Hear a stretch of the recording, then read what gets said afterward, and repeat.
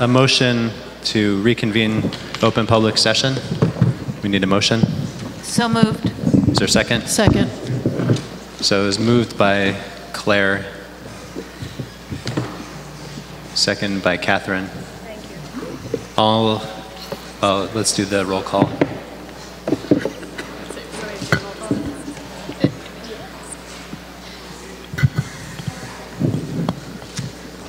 Ms. Aversa?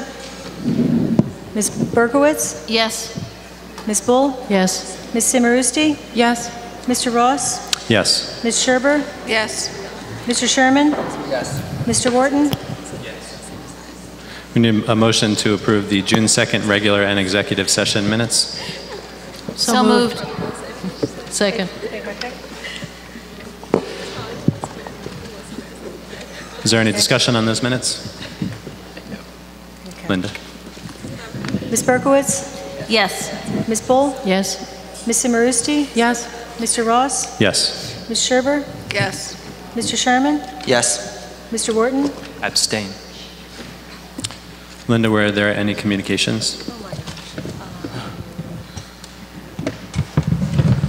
I don't recall, well, there may be a smattering of emails, not that much.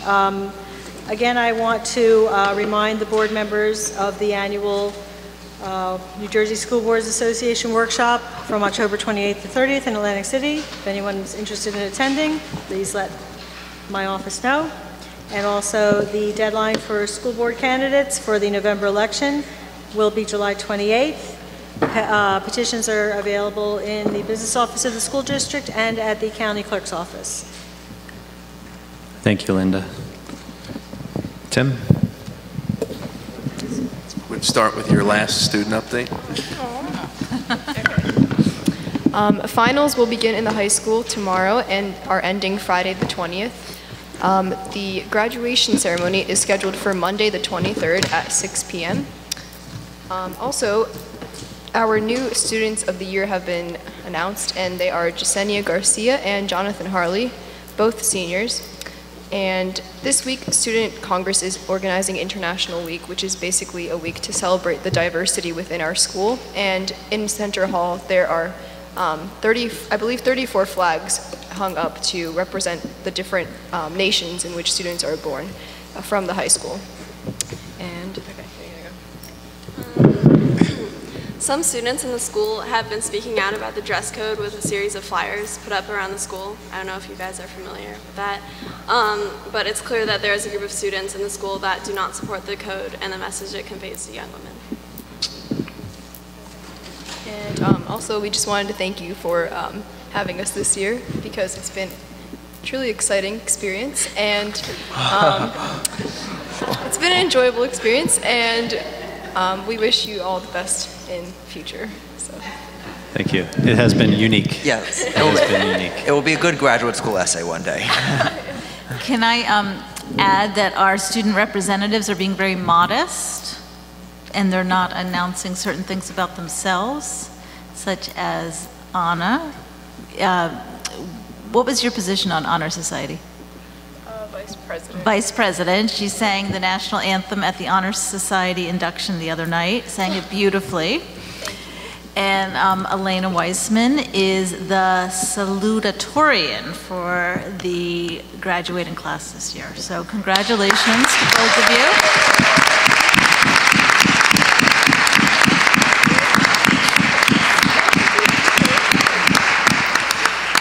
I also want to announce that the Highland Park High School baseball team won the Sportsmanship Award for Greater Middlesex County.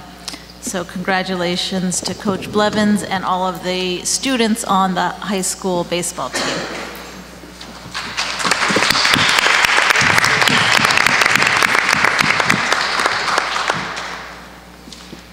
So for the last meeting, we have our board recognitions, and so I'll turn it over to Dan at this time. I don't even know.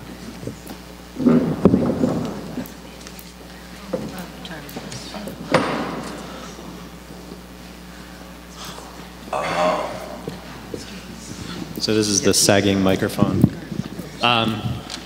I want to thank you all for coming, and this is a very exciting evening. There are a lot of very wonderful things for us to announce, and we are going to start by honoring our retirees, and what I'm going to be doing is calling up the principals of the buildings and some of the other folks to discuss each of these folks. So I'd like to first introduce Mr. Israel Soto.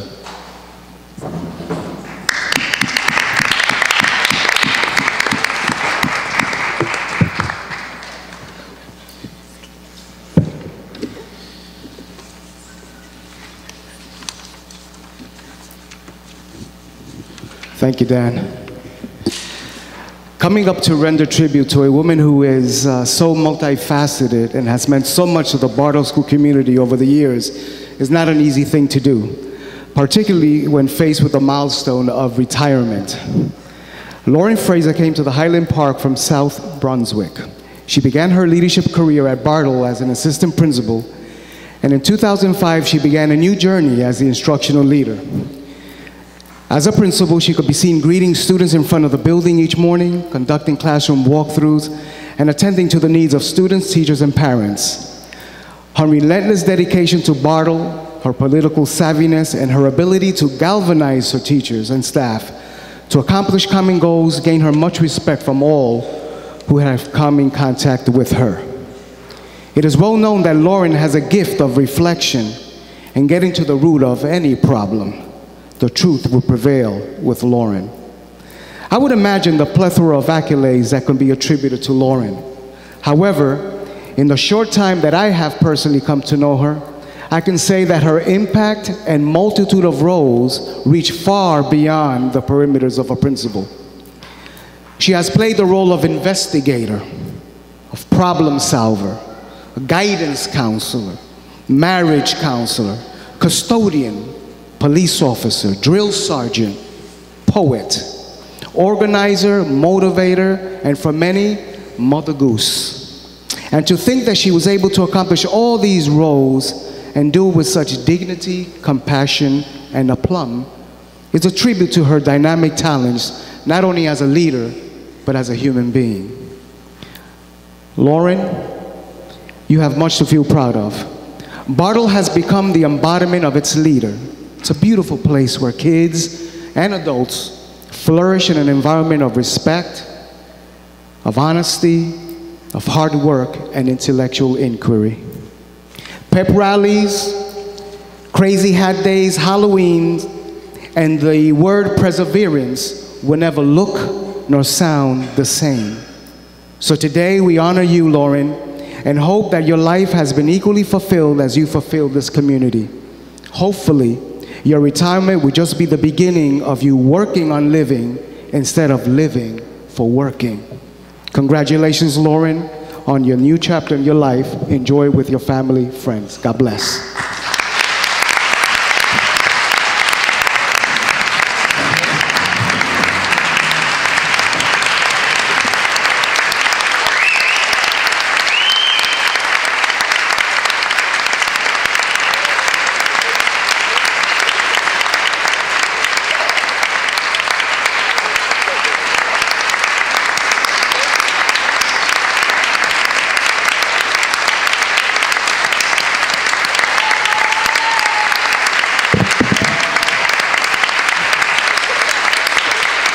Thank you. I wrote something so I would say what I wanted to say, so forgive me for reading. I want to thank you, the community, for entrusting your children to my care over the years. This is a wonderful town, and I could not love your children more. Over the years, Bartle's families have demonstrated real generosity and concern for everyone's children, not just their own. And their support of our staff and the goals of our school have always been appreciated. A little over a week ago, I had the opportunity to thank my family and staff for their support and efforts, but I think it's important once more to publicly acknowledge the gift that is the Bartle staff. I witness on a daily basis their concern and hard work to make the children successful, both academically and emotionally. In all of my years at Bartle, I have seen the staff overrepresented in seeking out workshops to expand their skills. They even created their own professional book study groups. Year after year, I'm impressed to see them initiate summer team meetings to prepare for the next upcoming year. They do not do these things because they're asked to. They do it out of their desire to be the best they can be for their students. So I thank all of you for allowing me to grow professionally and to lead your school. Thank you.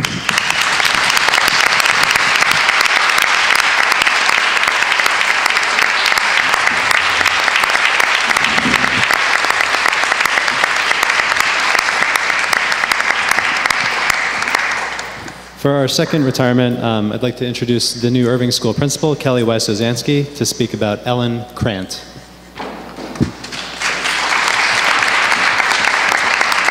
Good evening, everyone. Ms. Krant has been an English as a second language teacher at Highland Park for 10 years. When speaking with her colleagues, they said that she always looked to improve her program. She actually enrolled in a music class at Ryder Westminster College so that she could infuse music into her classroom to make the students feel a little bit more comfortable. When I asked some students to tell me some things that they do and they like to do with her in class, one student said she played games with us. Another student said that they loved when she colored with them. And finally, one student said, she lets me eat in class. And if you work with 4-, 5-, and 6-year-olds, you know that eating is important, and that's a big deal. We thank Ms. Krant for her dedication to Highland Park, and we wish her well in her future endeavors. She will be missed.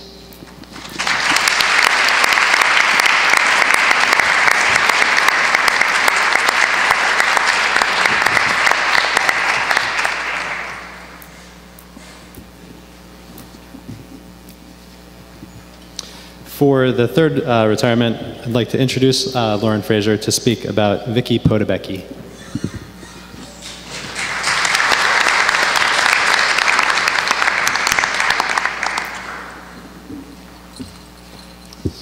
Unfortunately, Vicky is not here, so she's not going to hear all the wonderful things I have to say about her, but Vicky's been in Highland Park for 33 years. And she started out as a phys ed health teacher, and it's really through Vicky's efforts and her partnership with Maurice Elias that led to our social decision-making program in Highland Park. It's a very big part of Bartle School, it's part of Irving School, and to some extent part of the middle school. Vicky had the opportunity to train scores of staff. As new people came in, she trained. And then she trained one-on-one when necessary. 14 years ago, or a little before that, Vicky got a new certification, and that was as guidance counselor. And so she took on that role, but before she did, in the summer leading into her first year, she was on an interview committee, and she's really to blame for me being hired in this district. She was on that committee. And then our very first year, we shared the office together, which was a great experience. She's counseled students on loss, on friendship making, on emotional regulation over the years. I can't even begin to guess how many children she's impacted with her efforts, and parents as well. She's not above meeting one-on-one with a parent to help them understand how to do their job a little bit differently and a little more effectively. She's also mentored well over 100 Rutgers interns, whether they were the social problem-solving interns that came for a semester or the year-long counseling interns. She served as their mentor.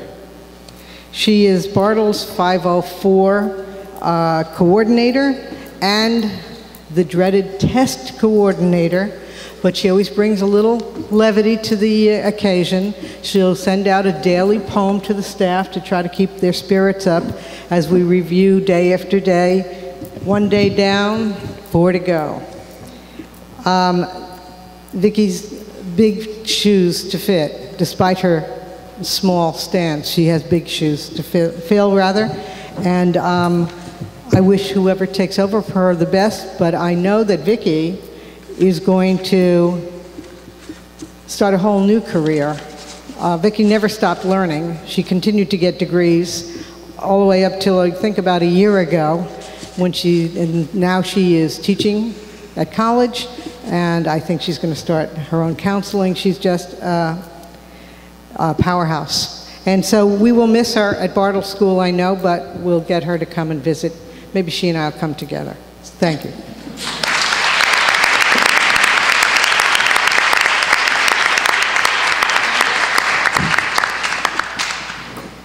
Next, I'd like to introduce Mike Lassiter to speak about Julie Klimowitz.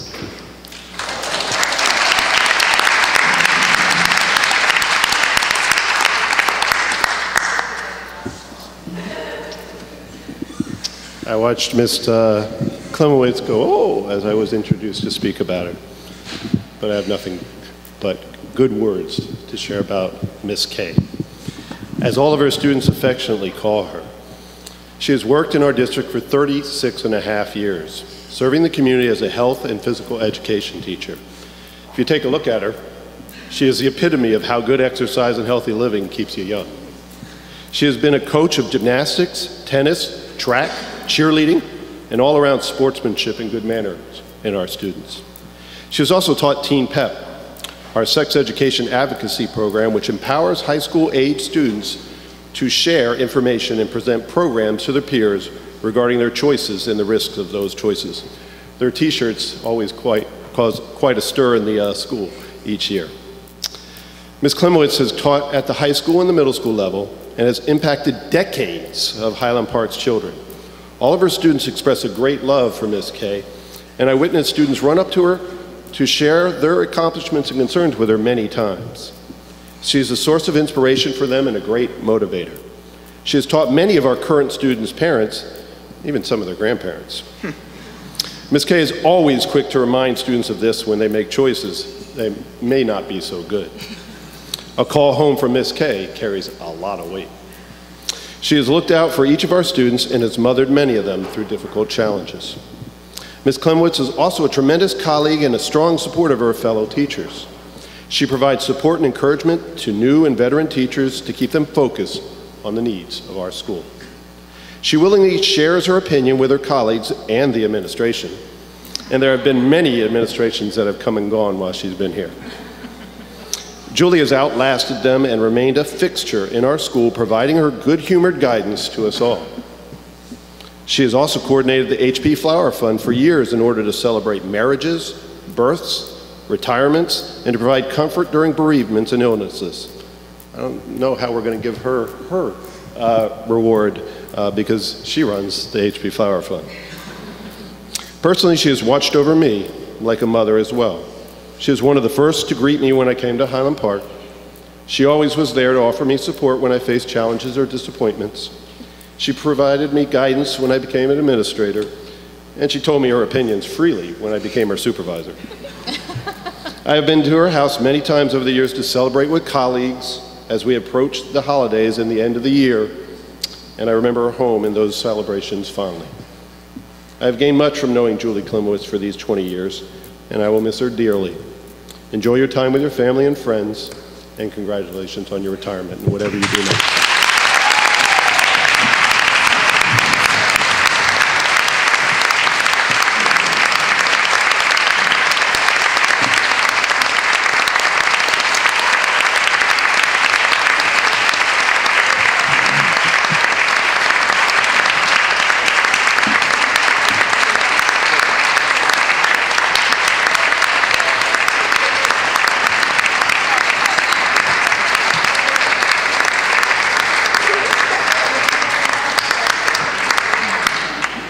That was gracious. Where's Jerry? Thank you. I'll just keep it short. I appreciate it. I have loved my time at Highland Park. Its ups and downs. There's tragedies, the great things that went on, but we pulled through. I don't want to spend too much time now. I'll come back later with my complaints. But I appreciate this, and I really, truly enjoyed everything that's gone on in Highland Park. I feel passionate about what I've done. I think I made some kind of change in someone's life every day, and I hope that other people can do that too. Thank you.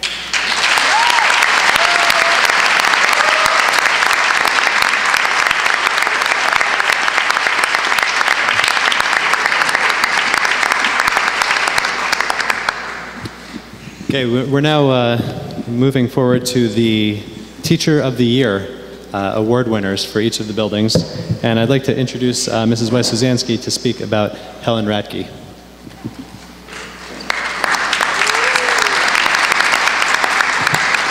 She moved spots. Now I see you. I see you. One of the first assemblies I attended when I came to Irving was our kindergarten living garden. Mrs. Radke had her guitar and she was leading the kindergarten in a beautiful song. The students were engaged and happy, and I could tell she loved her job. When speaking to her colleagues, they mentioned that Mrs. Radke takes music very seriously. She is passionate about her music program and taught the children all different types of music.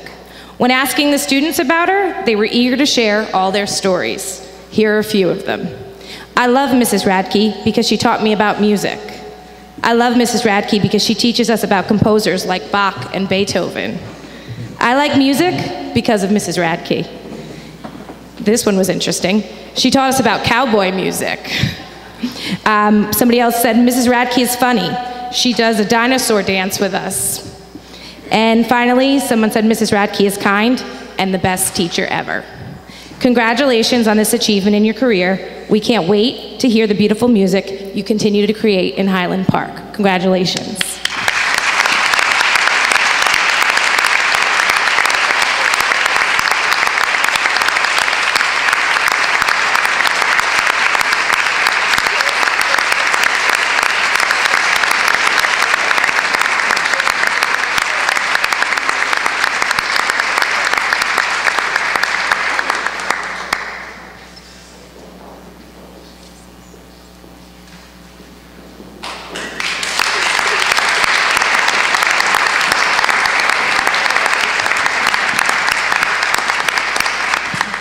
Next, I'd like to call back Lauren to speak about Mary Lewis.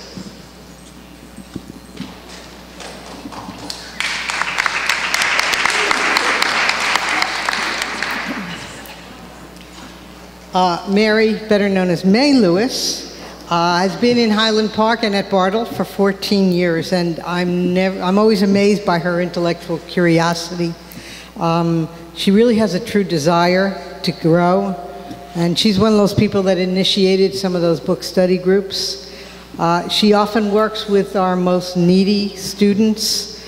And she actually welcomed the opportunity to share her classroom with another teacher and became a collaborative classroom last year and continued to do so this year. This is a very isolated profession generally, and it's one teacher, 22 students. So to open yourself up, expose yourself to another adult can be a little jarring, but May's always ready to try anything, and she did, and she found that she really enjoyed it.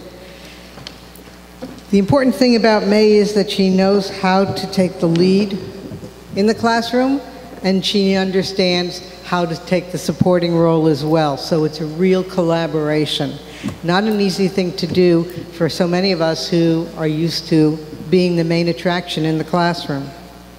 She uses data to guide her instruction and is really looking at each child as an individual to try to find what that child needs the most. She's served on committees as long as she's been in the district.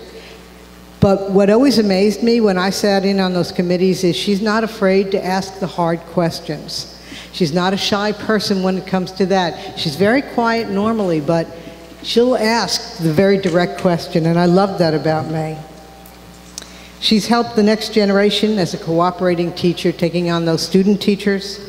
And finally, to quote one person that wrote about May in her nomination, it said, May Lewis is the type of teacher who does wonderful things for children, but doesn't ever call attention to herself. I think that's a really good description for May. And unfortunately, she cannot be here, but she did send me something and asked if I would read it to you, so I shall. She wrote, I am very sorry I couldn't be here this evening, but unfortunately I had to be in Ohio for a death in my family. I would like to express my sincere gratitude for this wonderful honor. I would like to thank the Bartle staff, and especially the third grade team, Josh, Barbie, Lauren, and Danielle, for their innovative teaching ideas and ongoing support. I'd like to send out a special thanks to Karen Cox, my teaching partner, for seeing things in our students that I don't always notice. She shows me how to be a better teacher and a better person every day. So congratulations, May. I hope you can hear me in Ohio.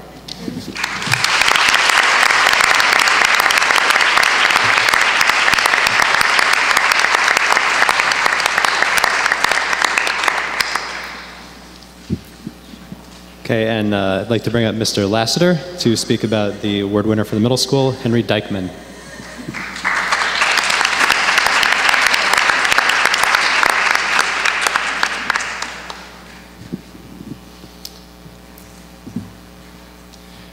Henry Dykeman is an incredibly worthy of this honor of Teacher of the Year for the middle school.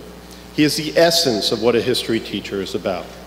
I've observed his class numerous times over the past 5 years, and I am always impressed by how engaging his stories of history and culture can be.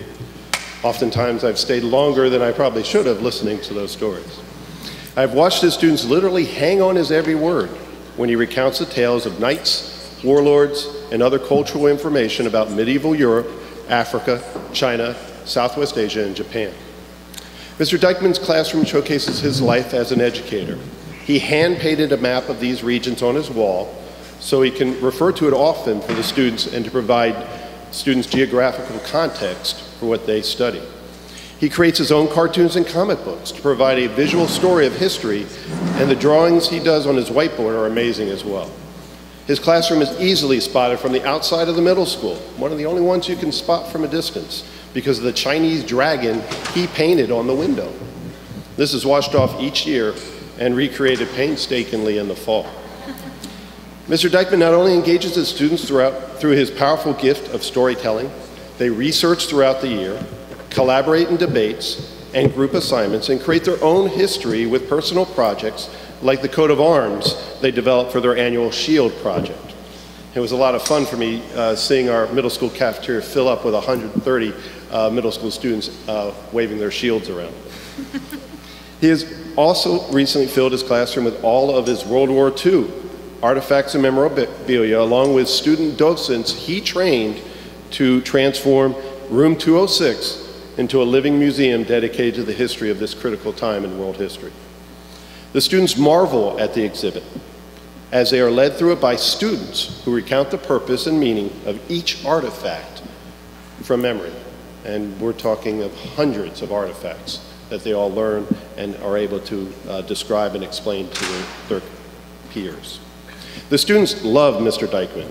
They love him for the passion he shows each day in his teaching. Henry's colleagues love him for the good man he is and the kind words and support he always gives to others. As an administrator, I respect and cherish, oh geez, no, I love him too, because he strives to continually improve his craft and listens intensely to suggestions and critiques in order to grow as an educator. Henry will never be satisfied with the status quo. He always wants to do more for his students and the school. One step into his classroom, and you would see that he fills every square inch of it with everything he possibly can to make history come alive in Highland Park Middle School.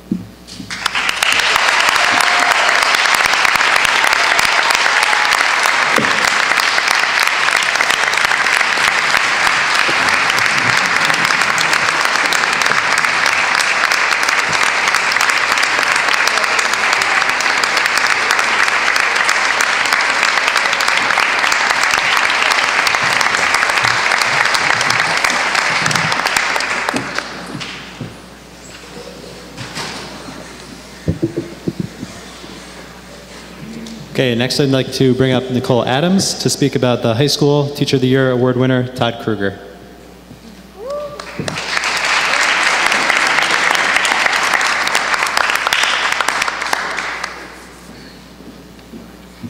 Good evening.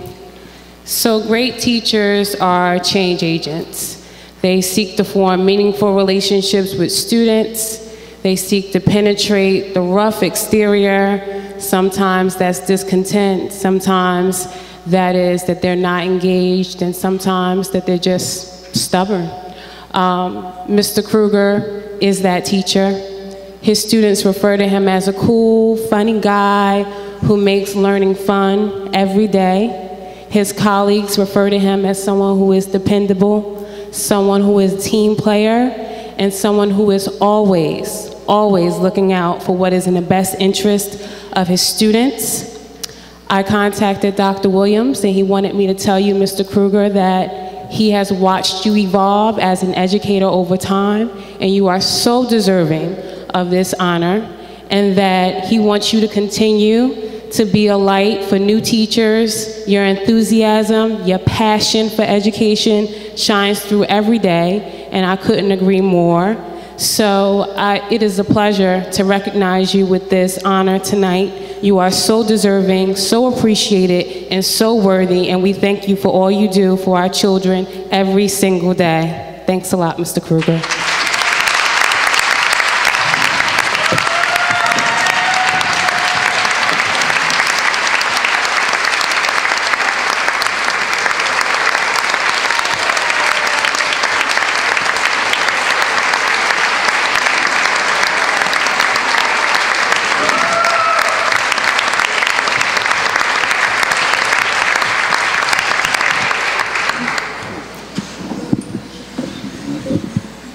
The next two people that will be recognized are not teachers, they are students. And we have a little thank you to Elena Weissman, who stepped out, and to Anna Miletic, who are our two student reps to the Highland Park Board of Education. Anna and Elena have come to every meeting. They haven't stayed through to the end of every meeting, but they have really made some very positive contributions. We thank them especially for their information that they've been able to bring regarding, the things that students are thinking about, the things that students are participating in, and a lot of the feedback about what's happening in the school. So I want to congratulate them. I also want to announce that Elena will be going to Brown University next year, and that Anna will be going to Brandeis University next year. So without further ado, our two student reps.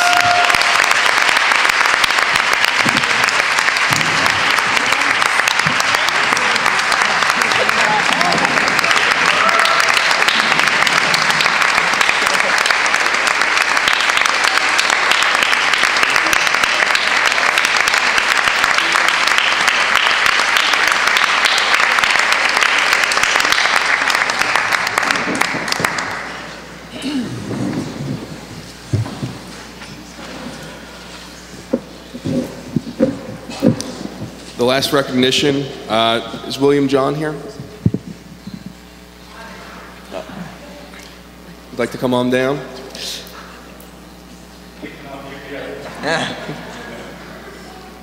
So we wanted to recognize your son for being the 2014 U.S. Chemistry Olympiad. It's a great honor for the district.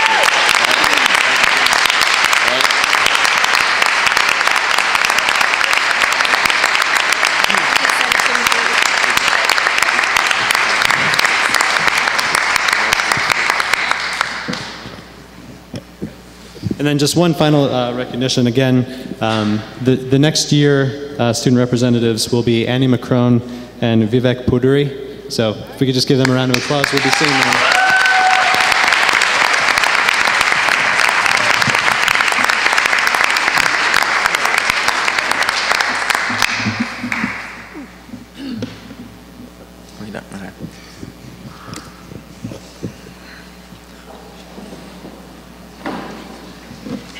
Well, Dan, if you don't.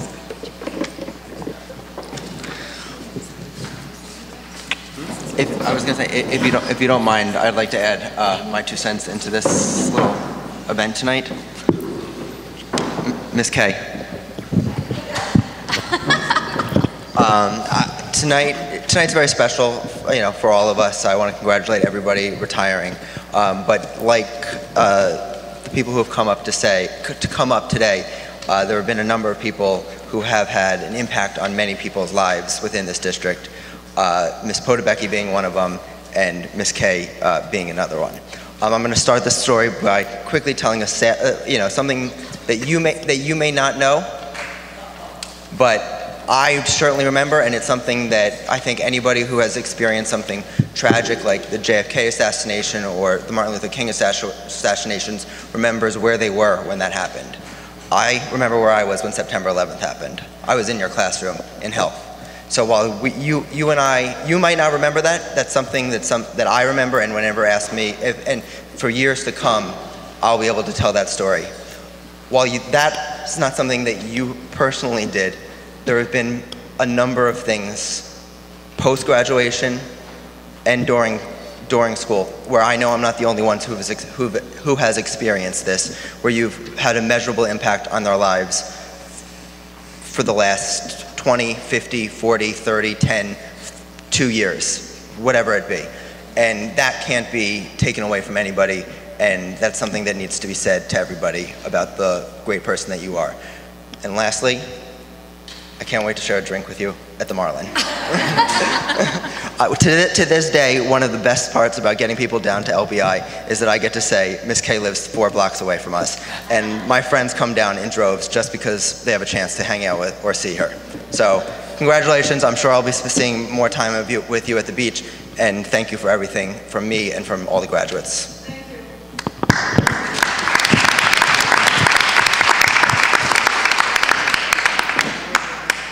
Okay, so we are going to go to the board committee reports. Claire? Yes, the curriculum committee did not meet tonight. And from, oh, is that it? That's all I say, right? You can describe that. If you look at the agenda, there is, I'm very excited about number 2. Somebody was asking before about ELL and sheltered English, and that's exactly what this group does. Number 2, the Language and Literacy Associates, and I just had training by these 2 women in New Brunswick as part of my professional development, and it was the best professional development I have ever had sponsored by my school district. So I'm thrilled that this was already in the works. So that is very exciting. It's the model they are teaching. It's called Shelter Instruction. It's really basically SIOP, but Pearson owns SIOP now, so they can't say SIOP because they don't work for Pearson, but it uses a lot of those materials.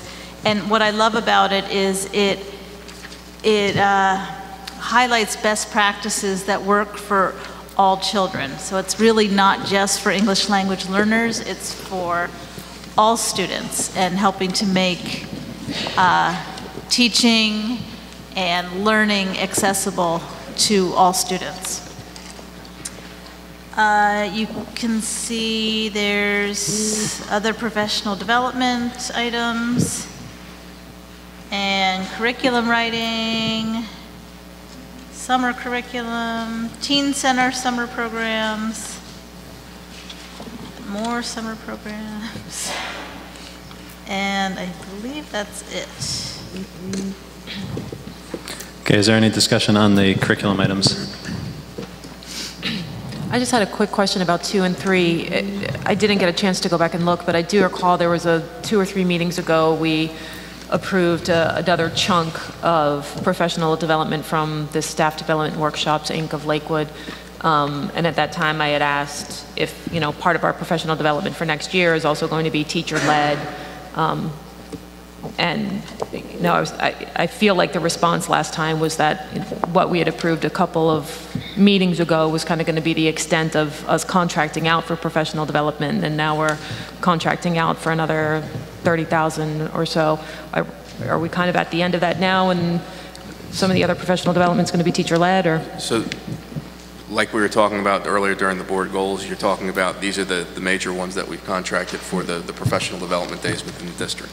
So the ones a few weeks, the last ones were 13, 14, this is 14, 15. So, and like I explained, all of the things that are building level are teacher-led or in conjunction as far as with the building principal and the school improvement team. So more I'm sorry, were you not done? I don't want to cut you off. You're done? Yeah. So more the building level stuff is going to be more teacher driven, and then more the district wide stuff is going to be more consultant? Is that the? or am I not understanding? That's what we've done as far as the plan for next year. That's correct. And would we look towards having, I mean, I'm just asking out of curiosity, would we look towards student or teacher-driven district professional development as well, or is that kind of the foreseeable plan? We identify what the needs are, and then we schedule it accordingly. Anytime that you have somebody within the district that you can do a train-the-trainer model, that's obviously preferred, because you have practitioners that are working within the population doing it. So that's always the preferred model. Again, this is something that, as with many things that we've discussed, we haven't had a plan in place. We're doing foundational items. This is, again, the district portion of it.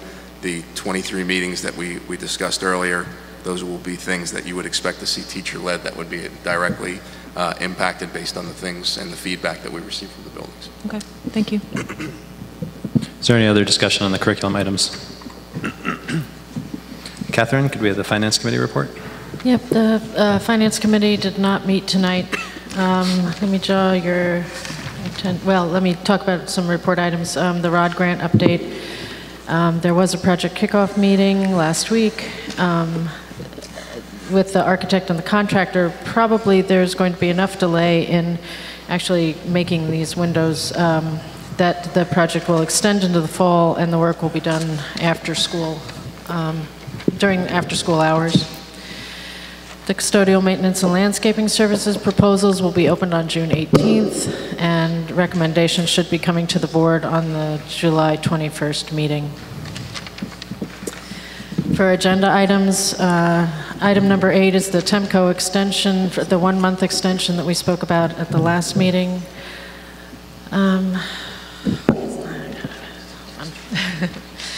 Items 9 and 10. These computers are replacing outdated units which are not able to run the current software program, and to provide all CS team members necessary computers. Items 11 and 12 are referring to Chromebook carts needed for middle and high school use. Item number 13 is the firewall filter VPN appliance that will replace an existing unit that needs to be replaced. Item number 14 is the balcony seating we've also spoken about in the last couple of meetings. It's being purchased through the Middlesex Regional Co-op bid. Any other work that's going to be done in that balcony will probably be quoted on and on the agenda for the July 21st meeting. Again, hopefully it'll be done this summer. Items number 20 and 21 are standard year-end motions. I'm just going to read this from Linda. Emergency reserve is being replenished to cover future health benefit cost increases. Transfer to capital reserve was budgeted in part during the budget process in order to fund the Bartle window replacement project, and the remainder is a high estimate advised upon by the auditors who were in the building a couple of weeks ago to avoid any excess surplus. And based upon any remaining current year savings, we do not anticipate that we will have nearly enough to hit the threshold. It is up to that amount as a safeguard. Item number 26 is an emergent repair. We did not have necessary indirect storage tanks for our hot water system in the middle and high schools, and it's a health issue. And item number 29 is the carpet replacement in the middle school, high school media center, which is desperately in need of replacement, also being contracted through the Middlesex Regional Co-op bid. Good. It is good. We talked about that last year. Is there any discussion of the finance items? Yeah, I just want to talk about 20 and 21. The number is not going to come close to 750 or 15 or $100,000 for these two reserves. We don't have anything close to that. This is a total normal motion, and it is a safeguard. But if we can get any money into capital reserve, I would be happy, and it would be needed. But I'm not too confident about that at all. But we do this every year. Is there any other discussion of the finance items? Anne, do we have the Personnel Committee report? Yeah. Do you want to talk about number 1 first? Why don't you can do anything that you'll discuss, and then. Okay, well, the Personnel Committee did not meet tonight. Linda, do I read in the correction now? Okay, so a number of items, because we're at the sort of that time of the year for personnel where there's an awful lot of hiring going on. There is a new interim director of educational services, so that we can take our time and conduct a thorough search for the next person to permanently hold that position. We have a new Spanish teacher at Bartle School, and I need to make a correction to number 4 on the agenda. Rather than step 1, she will be starting at step 9, and her salary will be $62,638. So if you could make that correction. We have a new physics teacher, a number of new positions, and a couple of maternity leaves, and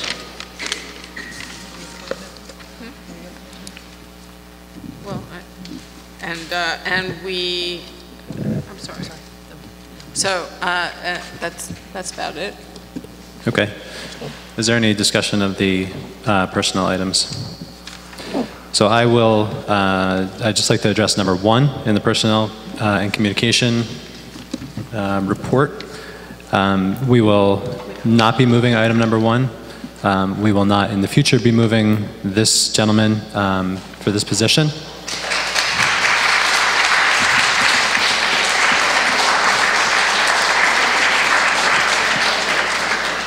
I think that actually might be the first time I've said something and people have clapped, by the way.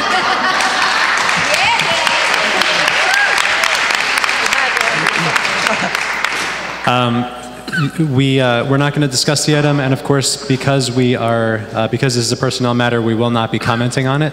If you'd like to make public comment with regard to, to this agenda item, you can feel free, but we will not be discussing it. We will not be responding to anything related to this this item, but it will not be moved. And I also do want to just note number 10, item number 10, the resignation of Michelle Callis. Michelle has done some excellent curriculum work here, and we wish her the best in her new position. Is there any other discussion of the personnel and communication items? Adam, policies? The policy committee met last week? 2 weeks? 2 weeks. 2 weeks ago, and discussed Ms. Berkowitz's changes to 2 policies. The policy committee, by a 2-to-1 vote, rejected the changes, and we have no changes to report or a policy for first reading for tonight. Ms. Berkowitz, I believe, will bring it up during closed session, and we can discuss it further at that time. During closed session? I'm sorry, during committee. No, during new business. During new business or old business. Sometime later. Yeah. Wait, Adam, can you just clarify what was discussed at the policy meeting? Yeah, we discussed a number of changes. I don't know if you want to explain. Do you want to explain the changes? We discussed 2 primary changes. One, making a 3-minute limit to all public comment, and the second, ending board meetings at I believe 11 o'clock by policy. But I thought what was decided by the 2-to-1 vote was to not bring it up for first reading. We're not recommending a policy change is what the vote But was. what Adam said to you was that that you were free to bring it because you were concerned. I understand. I just wanted to clarify. I thought it was about whether or not we could bring it up for first reading. Well, if the board votes for it later, then that can be first reading. Right. So the committee has chosen not to bring it up to first reading. Any board member has the opportunity to present. I'm just clarifying that I wanted it brought up for first reading. Right. And that's what was voted against. Right. Well, yes, we did not. Besides first reading, we did not see that there was a need for a change, and that's why there was no need for a first reading. But we're welcome to have more discussion upon it, and if need be, we'll address that later. Is there any other discussion of the policies? Okay, at this time, the Highland Park Board of Education, welcome. Dan, sorry. I'm sorry, Darcy. With the public records one, hadn't we talked about it being formatted differently so that we could see what the changes were other than just the I thought we agreed bolding, or did we agree to not? I thought do we that? agreed that it was too much, and that it was pretty much. The public records Oh, you're policy? not talking about what they were talking about? No, no, no, no. Oh, okay. You're talking about the item. The one policy was almost a total rewrite. Okay. And to put strike-ins, things were moved into different places, and it was too difficult to actually show bolds and strike-throughs. So Gotcha. we did present to you the old one, so you could put it side by side with the new one at the last meeting. So Okay. there were no changes at that time, and then therefore we brought it forward for second reading tonight. Okay. And as we discussed, the only substantive change to the policy was basically the inclusion of email Oprah requests.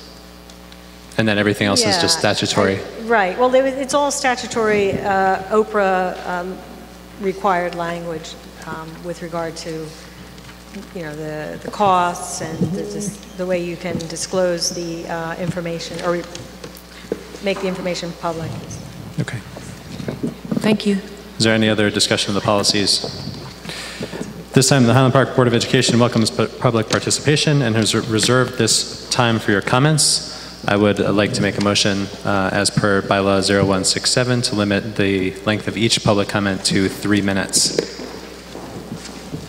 Is there a second? Second. Linda? Ms. Aversa? Yes. Ms. Berkowitz? Yes. Ms. Bull? Yes. Ms. Simarusti? No. Mr. Ross? Yes. Ms. Scherber? Yes. Mr. Sherman? No. Mr. Borden? Yes.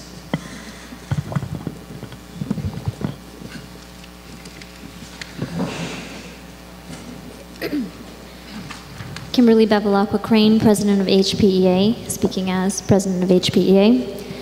First, I would like to applaud the recommendation of contract renewal for teacher Barbara Couch. This action illustrates that the administration heard our concerns about her non-renewal and took into consideration the association's request for investigation into the issues that deal specifically with our members' employment.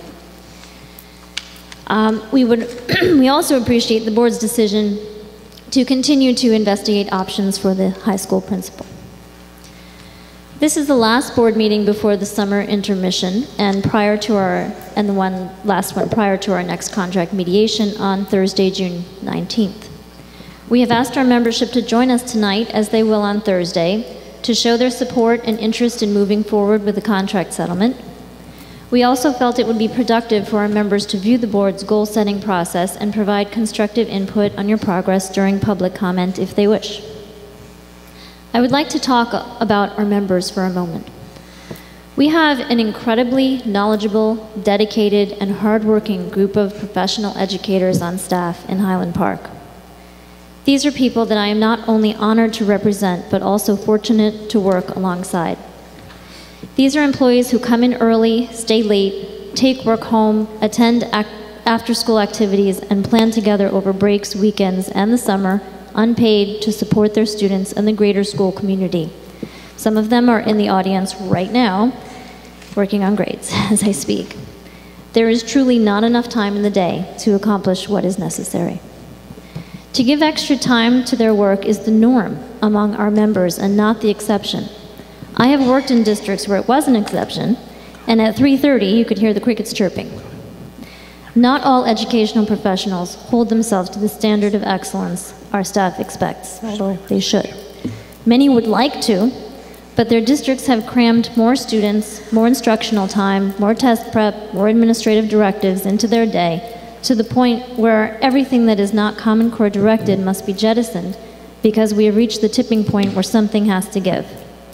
Until someone figures out a way to bend the space-time continuum, we will continue to only have so much time. As educators, we appreciate efficiency. We understand time management, and we despise ineffective practice and programs that lack rigor. We are hard on ourselves and each other when a lesson doesn't go as planned or a workshop wasn't presented according to our standards, but we also recognize the need for balance. We set high expectations for our students with the realization that they too have limits, and it is imperative to their education that we understand where their learning stops and where the overburdening begins. We have been through much this year, well beyond what has been asked of us in the past. We have been presented with new and challenging deadlines and have met them. We have said goodbye to the majority of our administrators and welcomed new ones with an open mind. We have restructured our association out of necessity after the elimination of our president and vice president, with the goals of communication, collaboration, and community outreach as our driving force. Most of us consider Highland Park our second home, and for many of us it is home. The investment that you have from your employees goes far beyond the minutes of the workday or contractual obligation. Giving our students above and beyond of our time, expertise, and dedication is not something that we do because our contract says so. This is something that we do because we support each other, we are invested in this community, and we care very deeply about your children, because for 7 hours out of the day, they are our children too. So as we adjourn for the summer, please keep in mind that we are anxiously awaiting a settled contract, a clear schedule, and solidified job assignments, so we may continue to plan in a manner that best supports our students and the educational goals of our district. We trust that you will do everything in your power to work with us and to provide us with these essentials as soon as possible. We have met all of the challenges that have been presented. We will continue to do so. We are the perpetual motion behind the excellence of education in Highland Park schools. Thank you. Thank you, Kim.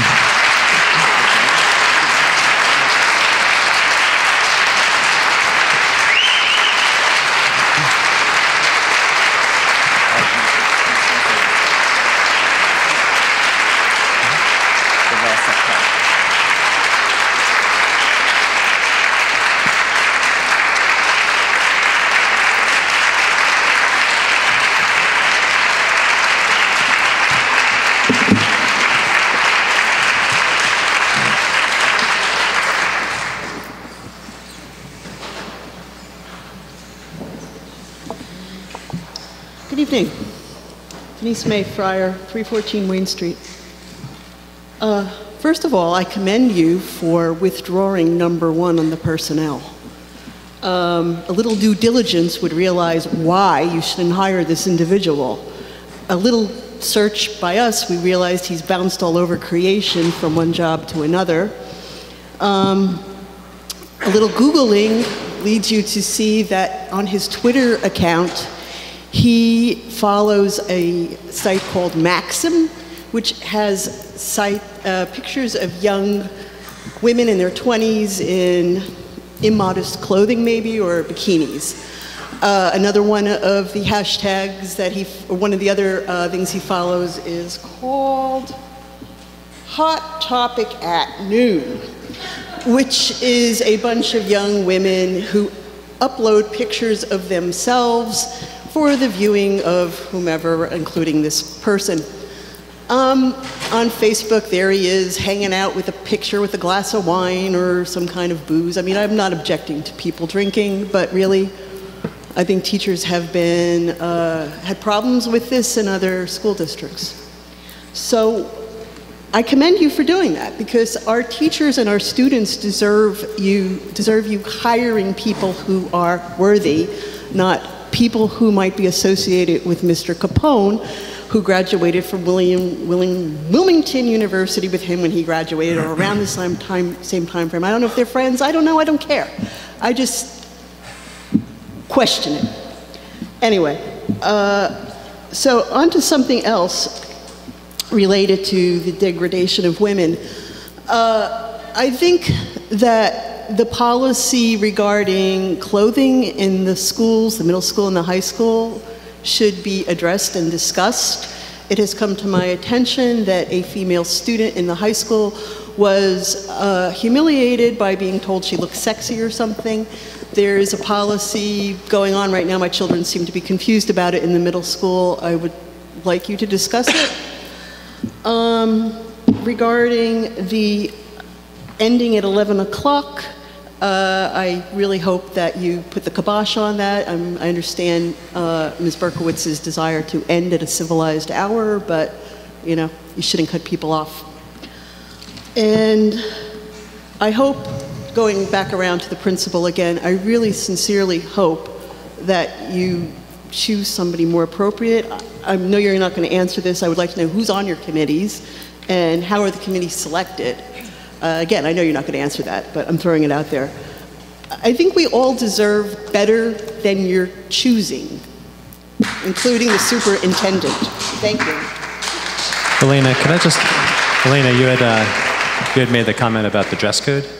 Can you just talk about that a little bit? Because I don't know anything about it, and I'm not sure that the board is too aware of what's been going on. Yeah, basically there's been a series of flyers that have been put up. They've been anonymous and they haven't been approved by Mr. Soto or anyone else. And it's not really clear which students put them up, but they basically complained about the dress code. And it said that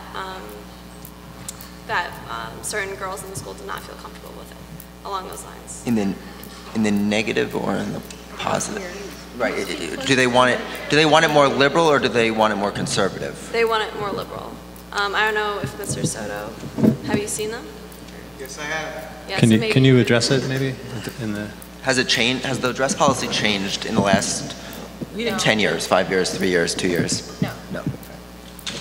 So we've been trying to address the issue of the dress code, where many adults feel that some of the students are dressing inappropriately to come to school, and as a result, we've been seeing a lot of signs up about their discomfort and just complaining about the dress code. Quite frankly, many of the signs are very inappropriate, and so as soon as they come up, I've asked the custodial staff to take them down, and so clearly we need to address the dress code quickly. Yeah, but so the signs are going up that they want it more liberal. The staff, I believe, is saying they want it more conservative. I don't understand what the issue is with the present dress code. So I have to tell you, this has always been an issue for me. The dress code is much more onerous for girls in the high school than it is for boys. Much more of the dress code addresses what girls can and can't wear than what boys can and can't wear. And so to me, that is sort of a basic inequity.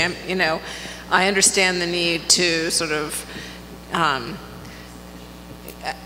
kids can't come to school dressed like they're going to the beach, but there does need to be some equity in the dress code, which there is not right now.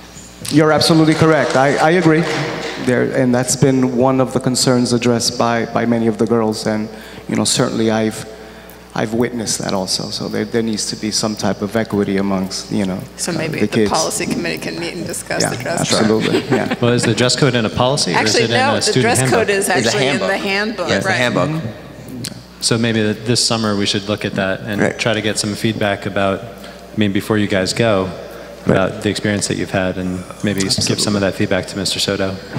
But no changes to policy or the handbook should be made without a board consultation.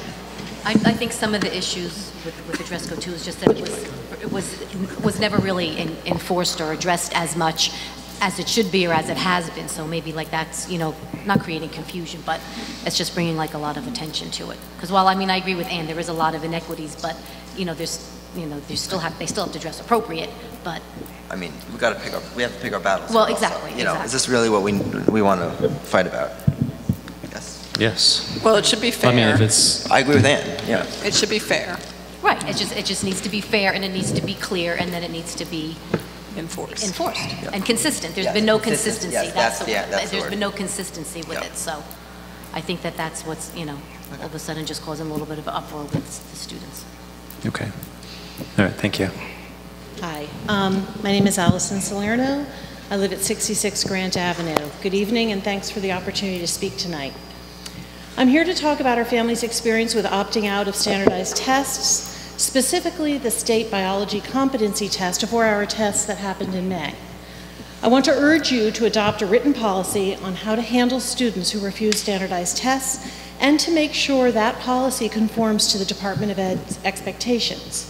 As part of that policy, please train your faculty and staff to respect the choices that families and children are making, and to educate them that they should not be making negative comments to students who choose this route. I want to also say I appreciate Mr. Dietz and Ms. Chmielewski's understanding that this board needs a written policy on test refusals that respects students and complies with DOE expectations. Weeks before the test, my husband and I let Mr. Soto know our 9th grader would be refusing the test. We were advised that our son could either sit and stare for 4 days, the 2 days of testing and the 2 days of makeup testing, or he could be absent for testing and sit and stare for 2 days of makeup testing while his classmates attended regular classes. When my husband and I talked to Mr. Soto, and Mr. Soto made it clear he was enforcing an unwritten policy that Mr. Capone and Ms. Callis had created, and he suggested we email her with our concerns about our son missing hours of instructional time. We emailed her and we never heard back. I come to you tonight to let you know about a May 6th memo from a county school superintendent in another part of our state. Again, this memo came out 15 days before the state bio test. It says, in part, the school district does not have to provide something else for the child to do. He or she should be in test setting, but this is a local decision. It also says, if the child whose parent is opting out comes in during makeup week, you do not have to test the child, okay? Mr. Ross and Mr. Sherman have made it clear they do not want the board to adopt a written policy for test refusal so as not to encourage children and their families to refuse these tests. This trend toward test refusal, however, is not going away. Next year's high school students will face 9 separate testing days for Park. I believe it's like in a 6-week period. It is borderline malfeasance for this board to encourage a situation where my child and other children are denied access to instructional time in an effort to send a punitive political message to the children's parents. My husband and I are still puzzled how forcing our son to miss classes, including an important master chorale rehearsal and an end-of-unit test on To Kill a Mockingbird, meets the requirements of his IEP. Finally, I would like to say that your resolution this spring expressing concern about standardized tests is empty rhetoric. My husband and I will remember on Election Day how this board allowed and perhaps even encouraged Mr. Capone and Ms. Callis to deny our son and other students access to academic classes.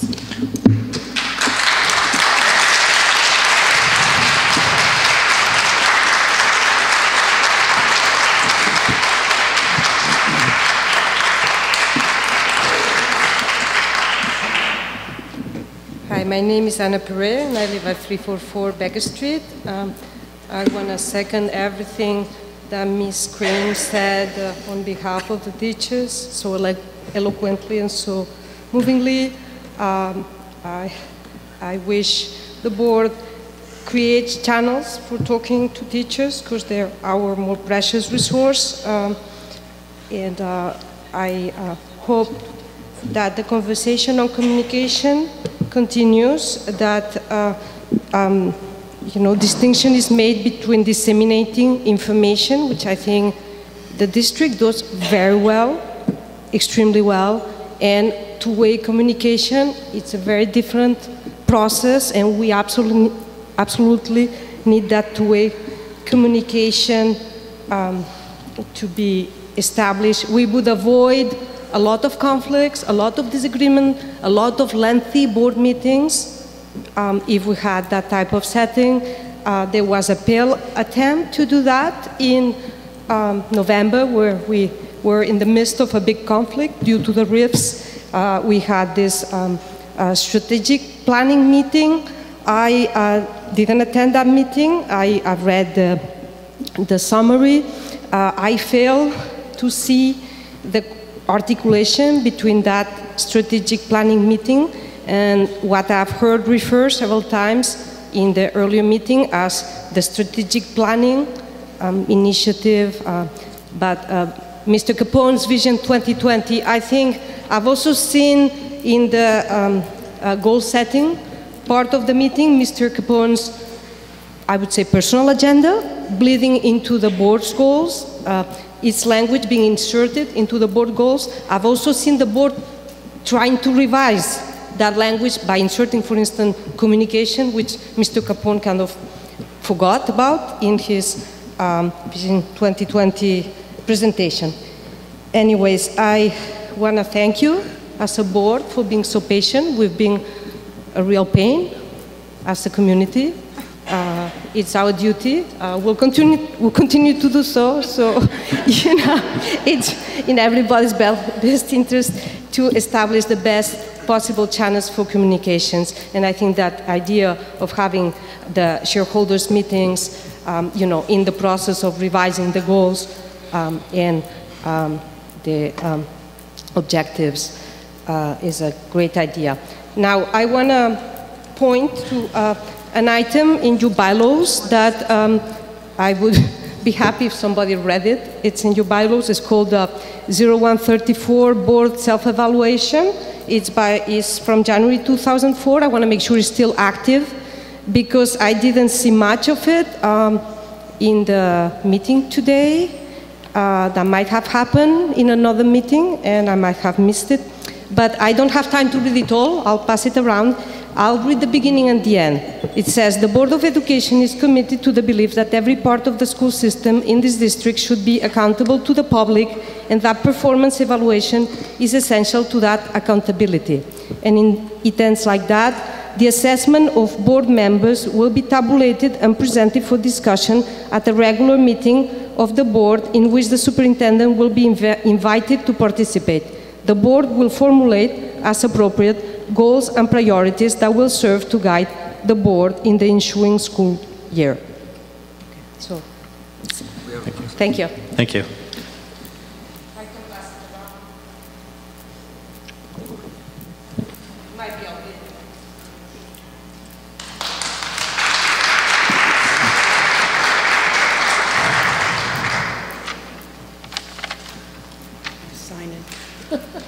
Sign-in sheet's gone. Oh, someone She took the sign. can just check. It's the second time. I'm not a public speaker, but I promised my daughter I would do this. Okay. If you just hold on one sec, because you do need to sign in and state your name and your address. Thank you. Thank you. My name is Carla Draper, and I live at 126 Amherst Street. I'm here to talk about concussions. Concussions have a profound effect not only on the person suffering with the symptoms, but also everyone surrounding them, including parents and family, coaches and teachers. And that is why I'm asking Mr. Capone and the board to think about implementing comprehensive education on concussions for coaches, teachers, and staff. A concussion is a form of traumatic brain injury. It can be caused by a direct blow to the head or to an indirect blow to the body. And more than 3 million concussions occur each year in the United States. Once a person has had a concussion, they are 3 times more likely to have another. It is especially important to understand the effects on children and adolescents as their brains are continuing to develop. Studies have shown that children who have had multiple concussions are more likely to suffer long-term neurological deficits. In the first weeks after the injury, most individuals experience physical symptoms such as headache, light and noise sensitivity, dizziness and fatigue, cognitive symptoms such as trouble with memory, concentration, and fogginess, emotional symptoms such as anxiety, irritability, and sadness, and one of the things we saw was a total personality change. Most people fully recover in 3 to 6 months. With individuals who have had previous concussions, it takes longer to recover. Up to 20% of concussion patients develop post-concussion syndrome, where the symptoms of the concussion can linger up to a year. This is the reason teachers and staff also need to be educated about concussions. The effect of a concussion is seen when a student exerts himself physically as well as cognitively. A concussion affects the brain's ability to function, including slowing processing speed, causing deficits in concentration and memory, deficiencies in attention and organization. Common classroom activities can exacerbate symptoms and slow recovery time. The fluorescent lights and noise in hallways alone during class changes can be unbearable. The focus on concussion recovery is usually return to play. We also need to focus on return to school. The first step is reduce cognitive activity. The second step, educate yourself and others about the effects of concussions. The third step is accommodate to assist recovery. And the fourth step is pace the student's full return to physical and cognitive activities. Effective concussion management is a group effort, and I hope that as a district, we can continue to support our students in their recovery. And I'd like to thank Ms. Longo for her help and support, and to all of Olivia's teachers for working with her. Thank you. Thank you.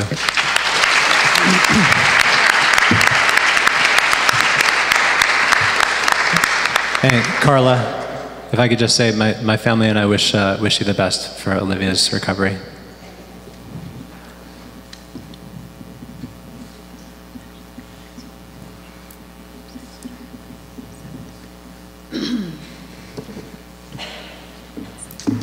Good evening. My name is Ellen Leibowitz. I live at 250 Grant Ave. I wanted to start by thanking everyone who helped out with this Saturday's annual Great Taste event, a Great Taste of Music event. It was the 6th annual. It was a really wonderful evening. Thanks to the incredible music teachers, to the student volunteers and performers, and of course to everyone who attended, some board members. Thank you so much for being there. A lot of people, a lot of speakers at the board meetings often start with sort of their Highland Park history, and I've never felt compelled to do that, but for some reason I do now. So. I've been involved with public school education in one way or another for over 30 years. We've lived in Highland Park for almost 25 years, and I've been an active parent in the district since our older son started pre-K here 17 years ago. He's now about to be a senior at Rutgers, and our younger son is just finishing his first year at the high school. There have been ups and downs with various aspects of our son's educational experiences here.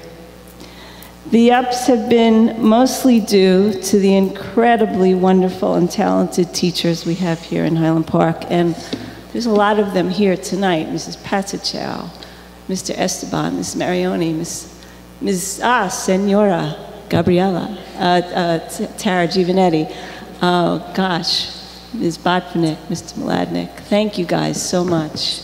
Really. I don't want to leave anybody out. Ms. Crane, Mr. Mladnik, Mr. Presti. Thank you. We can't do this without you.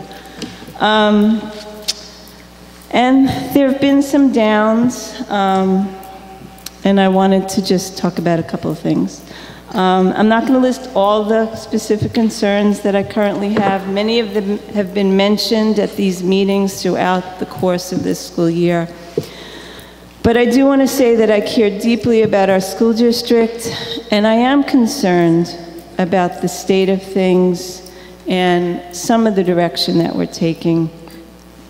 There are two recent events that are examples of the kinds of some of the concerns I have. One of them happened a few weeks ago at a board meeting, and I haven't had a chance to get here to talk about it, but here I am tonight. One of the student representatives in their report mentioned that their classmates were concerned that the high school principal had left and that there didn't seem to be anybody in charge in the building.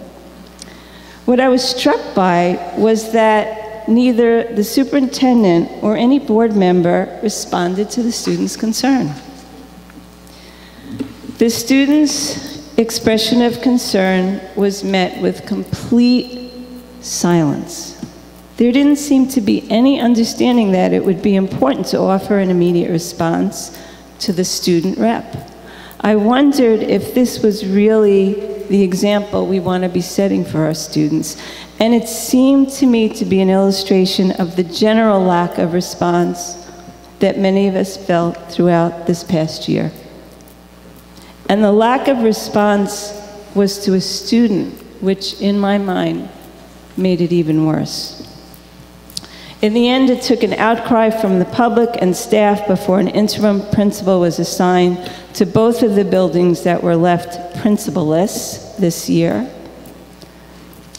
And, you know, it just sort of makes me question the leadership that doesn't understand the need for that. Ellen, just please be aware of the time.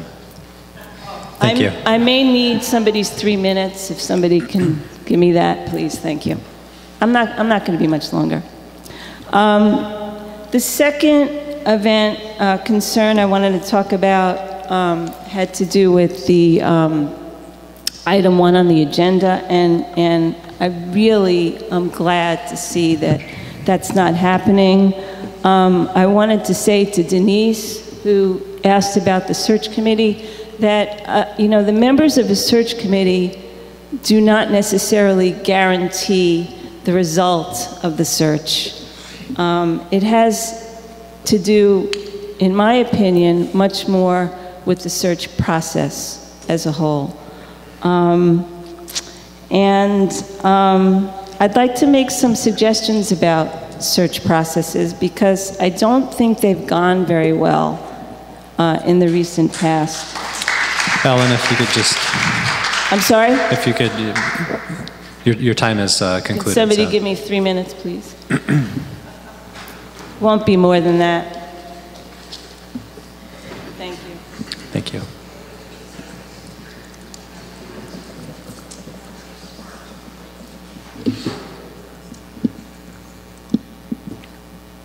It takes time to name all the great teachers we have in the room today. Sorry.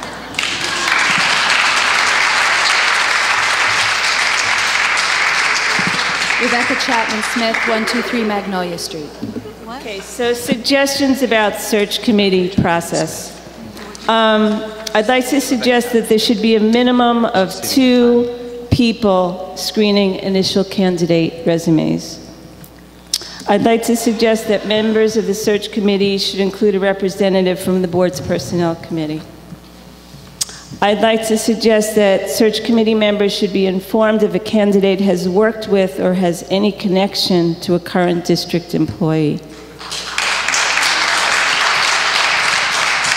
I'd like to suggest that the hiring schedule, whenever possible and appropriate, should include overlap time with the previous administrator. And I believe that this arrangement has not been made with the outgoing and incoming Bartle principal, which quite honestly I find to be outrageous. And boy, we've come full circle because I was on the search committee for Lauren Fraser. That worked out pretty well. I'd also suggest that no candidate should be brought forward to the committee who clearly does not have the appropriate skills or experience for the job they're applying for. I don't know why that would happen. I'd like to suggest that candidates must be carefully vetted. And lastly, hiring the right candidate must always, always take precedence over expediency. Problematic searches lead to problematic situations and employees. The recommendation, I'm going to skip that part. We took care of that, thankfully. But with the challenges we are facing in our district, we need the most excellent leaders and staff, and we really have to do better. I'm going to skip all this because we took care of that. So to the board members, I know that you all love our town and love our schools as much as everyone else in this room.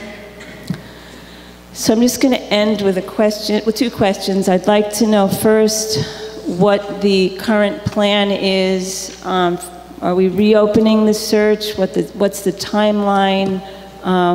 What are the next steps to replacing the high school principal? And lastly, another question is, I'd like to know where we are in the review of the superintendent's contract, what the time frame is for that, how that happens and when we'll hear back about that, when the public will hear back about that. So thanks so much to the board members again for being on the board. It's not an easy job, I know. I really appreciate the time you give to our community. Thank you. Thank you, Ellen. And I would appreciate answers to those two questions. The time frame for what's happening with the search, is it going to be reopened, and about Mr. Capone's contract coming up for renewal. I don't understand the second question. Well, so the time frame, so we will be continuing the high school's principal search. We're not sure exactly of what the next steps will be, but that position is still open, and we'll be taking the steps to fill that position with a qualified candidate. Hopefully soon, but obviously, as you said, it's important to get someone who is the best candidate for the position, not someone who's just available or can begin soon. As for your second question, there is no public discussion of the superintendent's evaluation. That's something that is discussed by the board. That's not what I asked. I asked when the process is happening and how that works. The process is according to the contract, and that information is kept within the board and the superintendent.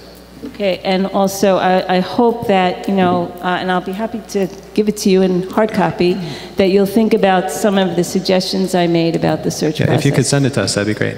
I sure will. Thank you, Ellen.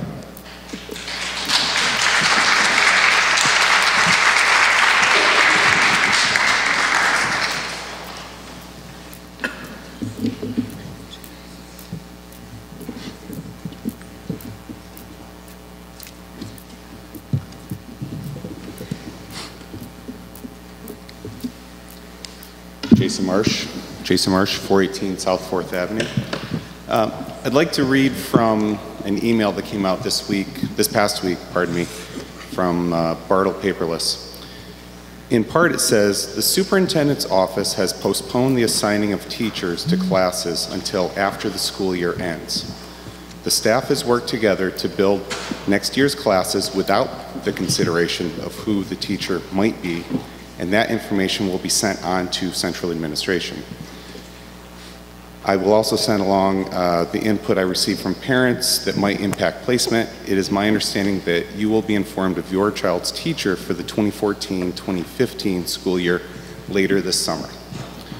My question is, what does the central administrative office know about my child and the other children in the class in terms of assignment of teachers that the principal, the guidance counselor, Ms. Shimon, what does the central administrative office know that the principal doesn't? You can be rest assured, Jason, I will not be assigning teachers or students to classes. Okay. Who will be, please? At the point that we're ready to release that information, okay, we've had input from the staff, okay, there are a new principal at Irving, there's a new principal coming in at Bartle, and I believe it's appropriate to release those together. So at the point that it's done, that's when it'll be released. So the principal who doesn't know any of the staff nor any of the children will be making those assignments? As I said, when it's finished, it will be released. Of course, it's absurd to think that the new principal is going to make all of the assignments. So the teacher input, the work that's been done is obviously going to be the most important thing that is used in those assignments. Okay. Okay. Great. Thank you, Jason. I have to say, I'm still perplexed. The question, the answer, they don't jibe.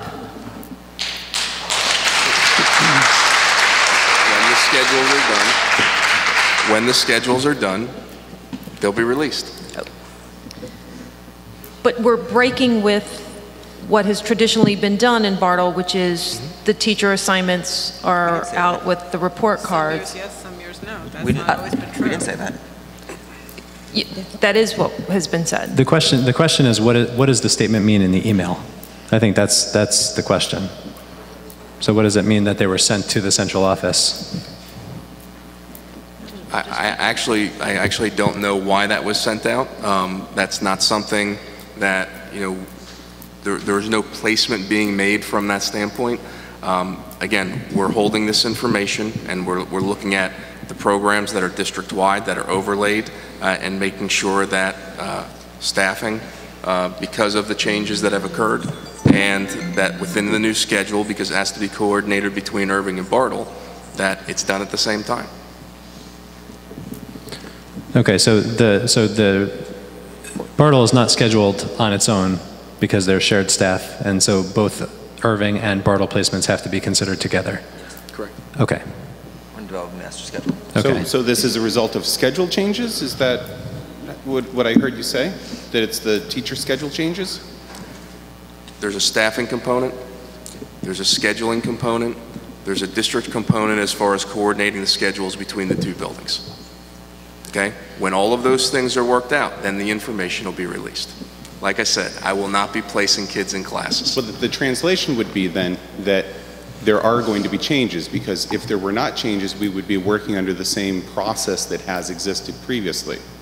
So am I to assume that you're saying there will be changes to the schedule and to the staffing? With class sizes and enrollment, they change every year.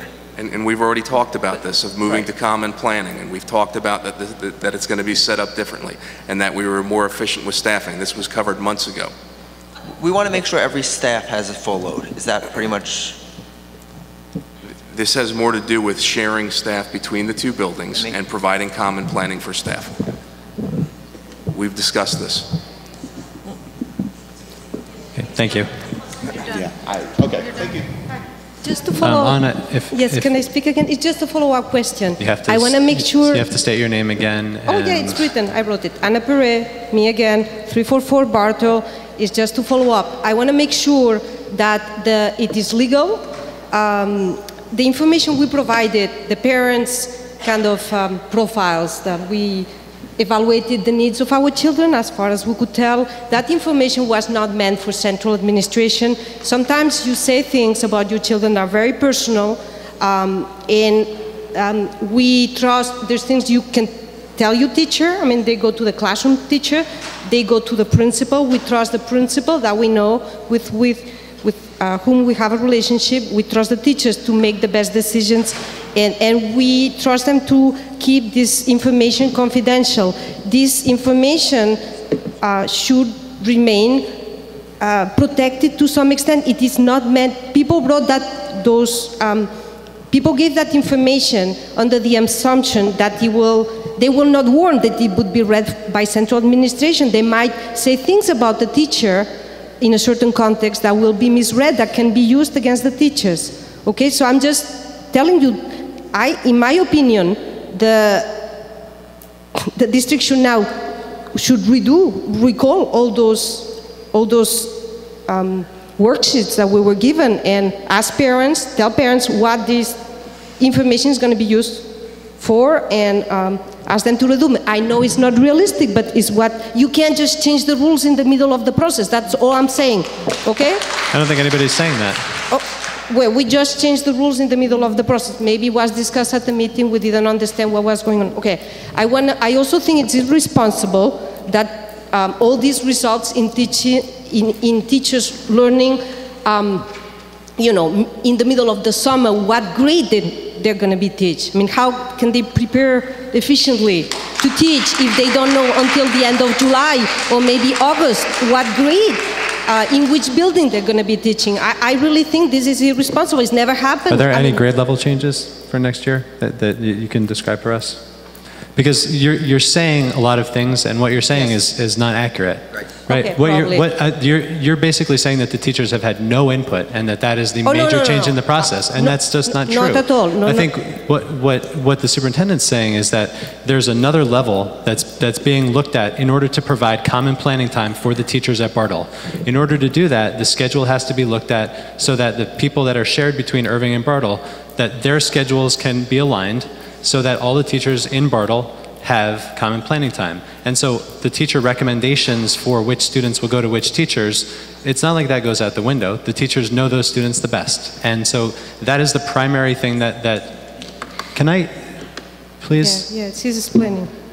The primary thing that guides those placements is exactly that. The only thing that's being overlaid then is to ensure that, if you can have, let's say, 95% or something of those recommendations can be followed in order to provide, common planning time and, the proper balance between the shared staff, then that's what's going to happen.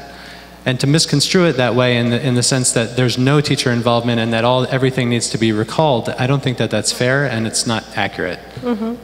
Except I didn't say that. I think Mrs. Fraser's statement said that the staff has constructed the groupings. I've confirmed this information. I know the teachers have made the groupings, but I know that central administration, they have not assigned the teachers. I know that central administration will be assigning the teachers. The result of this is that teachers won't know what class, what grade they're teaching until the very end of the summer. Therefore, they cannot prepare adequately. That assumption is just not true. It's not true. No. So let me ask you, when will teachers know what they're teaching? When will they be informed of their teaching responsibilities? What's the date? Again, there's a scheduling component. Okay. Right. There's a staffing component. Okay? Okay. We've had changes as far as what staffing exists. When you have people going back into positions, okay, you have to take into consideration what their certifications are. So you have to consider movement. You have to consider where those people are as far as what their certificates say. So as soon as we can get that out, that's when it'll be released. I don't have a timeline. I'm not gonna say it's gonna be done by this deadline. Sure. Okay? As soon as it's released, it'll be released. And we're not done hiring also. This is the same process that you go through every year. Every year. You look at those components. The difference being this year is, again, making sure that Irving and Bartle are on the same schedule, that they have common planning for those teachers, and that the specialists are shared. Mm-hmm. That's the difference. Thank you. I understand the perspective of the administration. I think you should acknowledge a little bit the perspective of the parents. And I'm not looking at kids' folders. I'm not looking at assignments, okay? I don't know why she sent out that email. I can't speak to that email. Well, thanks. We're glad that email was sent. I mean, the last thing we would want to know is just imagine if we learn in September how teachers have been assigned to. It's not going to be September. No. Okay. Well, I think, Ellen spoke to this. I don't know where she went. Ellen Leibowitz spoke to this a few meetings ago. More information keeps anxiety down, less information increases anxiety. I think that's what we have. Parents received this very odd email about their students' placements. Bartle parents were expecting, as has been, you might say this doesn't always happen, but I think in the recent past, end of the year, you receive your child's teacher assignments. Lack of information increases anxiety. It's that simple. It's that simple. For many years, they came right before school started. Right. I used to get mine. I used to get mine in August. But while I was in camp. There's a difference between this is now how we're going to do things from here out to just an odd email comes out. Things aren't happening the same way. Things are going to be. It created anxiety. It's true. If something very concrete went out and said we're still working on the schedules, this will be to you by we're hoping by X date. Instead, a bunch of questions came out in an email that weren't answered, and now people are coming and the answers aren't much clearer. So you're asking parents in a year full of a lot of unanswered questions to now go home with a lot of still what to me is unanswered questions about where their kid is going to be placed next year. The answer is absolutely clear. When the process is complete, it will be done. It will be passed on to the parents. It's absolutely clear. What answer do you want to give? Do you want to say the end of June? That's not true. August? That's not true either. It'll be as soon as it's done. It's a priority to get scheduling done, to get all the staffing in place. That's a priority. And when it's done, it'll be released. Well, I have to say, when the message is delivered in that fashion, sir, it's very hard to take it seriously. Thank you, Anna. What process, what would you like to define for them, Darcy? What do you want to define? What I would like to define is even if it needs to be approximate timeline of when parents and students, because you now also have students who, for the last few years, remember that at the last day of school, they got their teacher assignments, and now they're being informed that they're not going to have their teacher assignments. So parents would like to know what to expect for themselves, and they would also like to be able to tell their children what they can expect. What they can expect is not to have them at the end of the school year. What? That's not the same as knowing what to expect, not knowing what not to expect.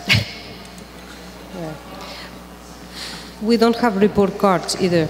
So you're basically saying we don't know. Sometime between now and the end of summer, teacher assignments will come out for Bartle. And that could even be the answer. At Irving, parents are accustomed to you don't get your assignments until the end of the summer.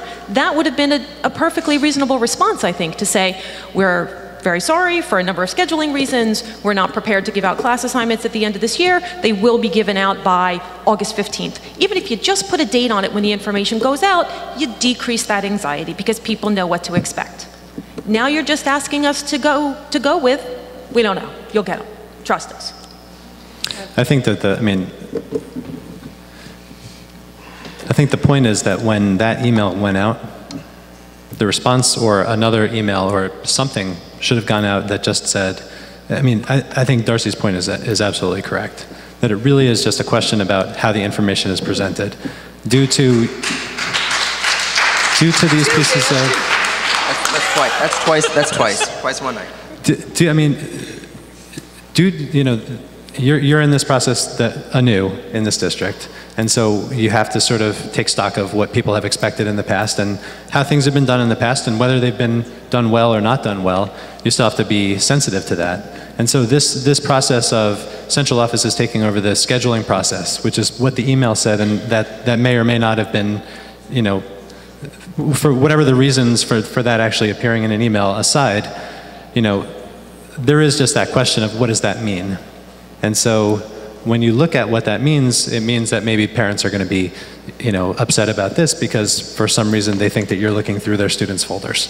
When in reality, what it is you're actually trying to do a better job by making sure that the staff members have common planning time, that there are those kinds of things worked out so that teachers can have the best experience that they have, and the parent and the teacher feedback regarding student placement is still honored.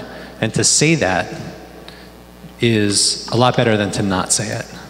And so I think that moving forward, it's that kind of information that the board is looking for in response to these kinds of things that either come up or in preemption of these kinds of things, so that we don't have to hear about them as missteps, right? But that we can think about the good things that are going on. The fact that you're going through this process right now with common planning time is by far the best thing that could be done for the teachers, by far, right, from an educational perspective.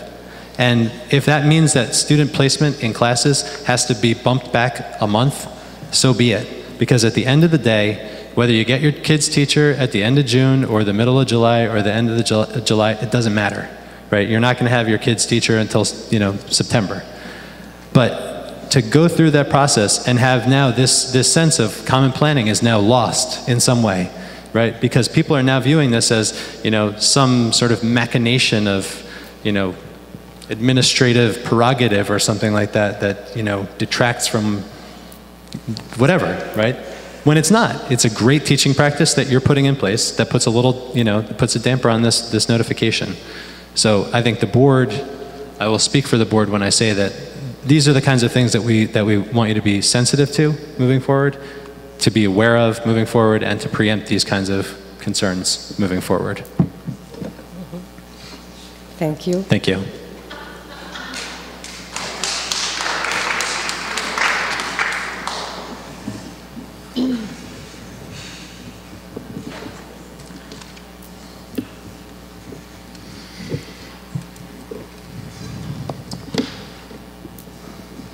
Hi, my name is Kim Hammond. I live at 255 Harrison Avenue. Jason, thank you for reading out that email, because I did want to also just quickly reference it. I have a sort of a different question. I've actually been, as I like to point out, around the district for a while, so we've received those disappointing letters from time to time throughout the year when you think you're getting a class placement, and you don't, and you get over it. In fact, last year, the kid leaving Irving, I have a second grader here at Bartle. When she was in first grade leaving Irving, we got the letter because it's a large class, and the class was growing. They had 5 first grade classes, but they sent a letter out. It was very explicit, and it explained that we weren't getting a class placement because the class was growing from 5 classes to 6 classes, and they had to add a teacher. So it was really, you could really appreciate they needed to hire a teacher, and they certainly couldn't make these placements.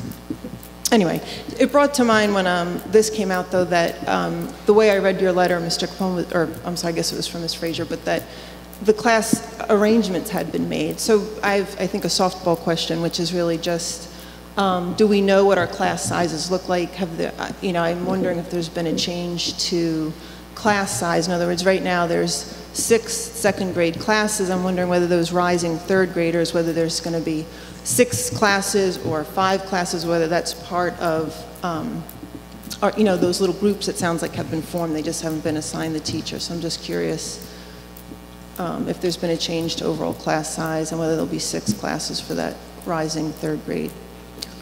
Kim, I haven't even looked at it. I haven't even looked at it. I can't answer your question. I haven't looked at it. We're not at the point yet. So across the board, though, in general, is there, in other words, do we know if there's a change to class size when you're talking about the last board meeting, or when we did the budget at the board meeting, efficiencies and sort of that type of staff, number of teachers per student? The efficiencies in the conversation we had about the schedules between Irving and Bartle was surrounding the specialists. Right. So in other words, I can assume that there's not a change to general class size. I don't anticipate that you're going to see any change in class size. But someone knows that there's been 6 third grade classes formed as opposed to 5. I mean, that's something someone has done. That's what he posted. You just don't happen to know. Again, we were looking at the schedule. You're looking at overall staffing. Okay, the number of issues that we've had in the district as far as certifications and making sure people are where they belong. Right. Okay. Well, it seems like you're that's looking at the staffing and the schedule that you would sort of have to know also, and how many special teachers, how many classes are there in the third grade or the like 5 of every grade versus 6 in every grade changes all those other things you're speaking to. But it's more than that, because if you have people that have been in positions that they shouldn't have been because of certification reasons, and if you're looking to make sure that you maintain all staff, and then you're looking at the bumping, okay, to make sure that the people that you have on staff go into those positions to make sure that they're filled. That's the first step. And so when you're talking about then what the schedules are going to be and how you utilize that staff to make sure that you retain everyone, you're looking at certifications before you're looking at the names. Okay. Well, I would like to sort of add, I guess, that I feel the heart of a great school system is sort of small class size, and I hope that, as that work's being done this summer, especially at Irving and Bartle, that, that's foremost. So, thank you. Thank you, Kim.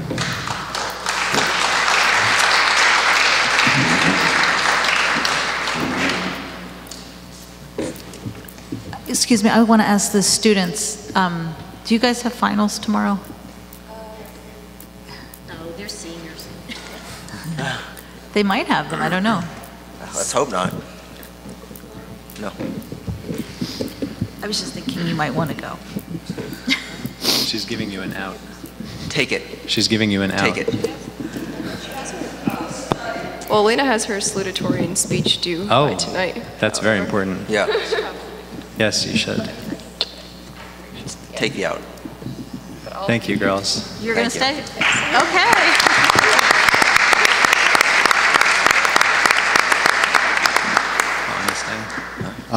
Andrew Zappa, 131 Johnson Street.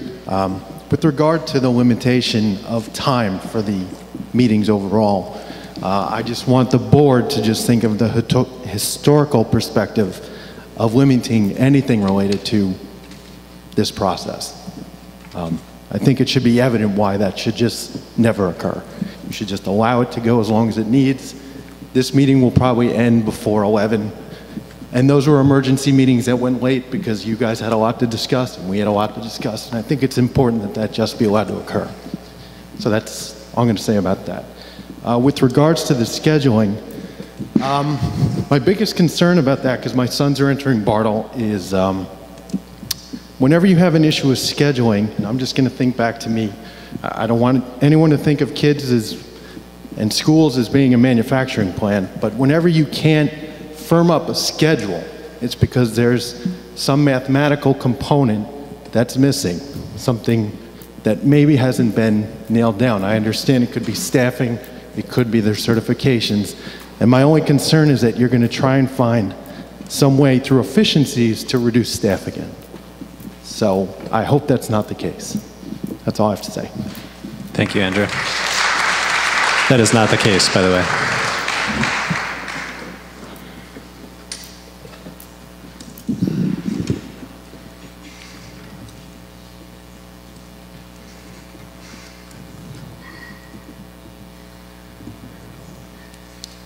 Judy Yang, 14 North 2nd. As I listened to Ellen speak a little earlier on the process, more transparency in the process on how we look to bring a principal on, just something quickly popped into my mind, so I just want to put it out there. Even when applicants apply to college, the admissions committee Google these kids and actually see. So sometimes before you even bring the guys in, you can save a lot of man hours. You know, let technology do a little work. That being said, I think sometimes the answers sometimes sit in front of us and we don't actually see sometimes a simple answer. And I get opportunities sometimes to talk to parents out there who I know have also said this to me. Currently, we have an interim principal over at the high school, Mr. Soto. And the suggestion that I've heard, and I also would endorse, is that they look to Mr. Soto taking the position, combining with his current position. If you're looking for some fiscal savings, because that's what you had mentioned before, so that he takes a small bump and you combine with his position. You take it on the chin a little bit. So I know some parents who've said that they would endorse that. He's done a great job over there. I know other parents have really said, you know, they were skeptical of him in the beginning, and they've like, they've won me over. That's what they've said to me. And so I just want to put that out there, that he straightened out the school for a year or two, and then you guys have longer time to find the right principal. Maybe the answer is right there in front of you. Thank you very much. Israel, what do you say? That's a nice compliment, Mr. Soto. Yeah. Mr. Soto, thank you for your excellent work at the high school. Thank you for the voters' confidence. I appreciate that. Thank you. Hello, I'm Heather Wilkerson, 247 Lincoln Avenue. I'm here to follow Ellen and Judy to talk about the principal hiring. I was actually on the high school principal hiring committee, and it was a great honor since I have so many kids coming through the high school. It's a really incredibly important decision, as all these administrative and principal decisions are. Mr. Soto ran a terrific committee meeting. We had a couple good candidates, but I walked away feeling really uneasy about what we had just been through. I didn't feel like we had really gotten the information and been able to vet the candidates well enough within the process that you guys put forth. And I just have a couple of suggestions. I think that it's really important for us to know when we start the process to really have an idea of how many applicants applied for the job, and be told what the criteria the initial selection committee is working with, so that we understand why these particular candidates are put before us. Of course, a half hour per applicant really is very little time to kind of vet through all the information in front of you, really kind of look through their credentials and go through the interview. It was a lot of information to try to absorb and really form a solid opinion about this person. The other piece of information that I think that would be really important at the beginning of the process is some idea of what the overall process is. And that was not given to us right in the beginning. I think we need to be told, again, the number of applicants, the criteria, and then the next steps. After we vet the applicant, what's going to happen? Who's going to look at him? How long is it going to take to make a decision? Are we going to be called back and kind of be asked to give more feedback? And that piece also, I think, is very important. I think that to have a hiring committee come in and sit for a day and review all this information and then just kind of go away is really ineffectual. I think that it needs to be, if you're really looking for the input of that hiring committee, you really need to kind of let them sit on it and then revisit it and have at least a little bit of a dialogue about kind of what they thought when they went away, if they heard any new information, if they Googled them, for instance. And I think that's it. I think that I think it's a great opportunity now that you guys have put this principal hire on, taken it off the table. It's a great opportunity now to kind of look at the process and try to do it in a way that really inspires trust and confidence in the teachers and the parents. Okay, thank you. Thank you, Heather.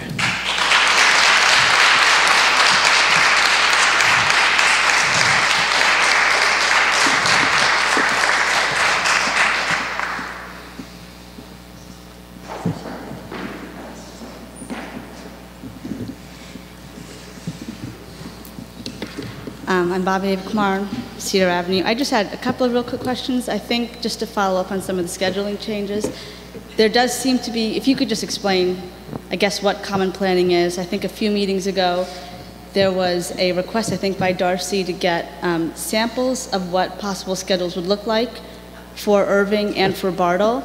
And if there are any changes that you're thinking about, I know that with Ms. Krant leaving Irving, the district is down an ESL teacher, so when you talk about shared services within the districts, within the schools within the district, sort of what do you mean? I mean, are there going to be shared services within ESL? Are there going to be groupings in a particular way? Is that part of some of the macro things that you're thinking about in terms of the time you need to get your scheduling in place? So I guess my question is, what's happening with ESL? What, if anything, is happening with specials? I know there was talk at one point with things about gym. And I guess what does the board know, or what can be shared with the public about what some of these schedules would potentially look like for Irving and Bartle with some of the shared services? So the basic premise is that all of the specials for the grade level occur at the same time. And that allows all of those teachers to have the same time off for planning. So they would move through per grade level all of the specials through those two buildings. So like, for example, how does gym work? Well, it would be by grade level. So all second graders would have gym, would have art, would have music, would go to their specials at the same time. Okay, so does the time allotted to those classes change? Does the grouping within those classes change? So if my child goes to gym or art and he's in a class of 25, it's that class right now, his class goes to art. Mm-hmm. And so that's the class that would go within art, and the time allotted to those specials is not changing, is that correct? Correct. Okay, are there any changes to ELL? The ELL program, it was determined that there was a more efficient way to do it, and so that's one of the things that is overlaid between the two buildings, as far as the usage of staff and the time that they see those students. Okay, so there will be, I guess, one teacher between the two, Bartle and Irving? Okay, and then on another item, I guess it was item 22 on the Finance Committee on the windows. So $720,000 was moved from the capital reserve to help fund this window project, of which 40% was funded by a grant, is that correct? Through Rod Grant, yeah. Okay, so $432,000 were spent to upgrade the Bartle windows, is that? No. I mean, 40% is coming from grant money, 60% of it The is... amount that is in the agenda is the district share of the grant. The state pays 40% of the total amount. This represents 60% of the total amount. And this is about $200,000 under budget. No, that's fine. I'm not asking whether it's over or under budget. I'm just asking what the dollar Under what we is. originally, sorry, hold on, wait, I might be wrong. The contract came in under budget. Right. Once the project is completed, then any remaining funds will return to capital reserve. How much is it costing the district to replace these windows? The district share is $720,000. Okay. The state is paying another 40% of the total. Right. Okay. And so that replaces all of the windows at Bartle, is that correct? Was there, I'm just curious, I know that we're clearly in a budget situation here. Was there a particular need to replace all of those windows at once versus doing them in stages? It seems it's a large number, I mean. The project is to replace all the windows other than the windows that were replaced in the later 1996 referendum, which are newer windows. But all the windows are the same age. It's more efficient to replace all of them at one time. Okay. It's more cost efficient. And we have the possibility of the Rod Grant at this point. And that was what spurred us to even do this project. Right. Okay, but 720 is what the district is paying right now. That's absent the Rod Grant. It's not out the door. Yes, that's correct. Okay, that's it. Thank you. Not yet. No, you misheard what she said. She didn't say out the door. She said... Out the door. Yeah, no. Oh, what did she say? She said, I don't know what she said, but whatever you said was correct. 720,000 is the district share. Thank you. Thank you. She said absent Rod Grant. Oh, absent the Rod Grant. I thought she said Affadora.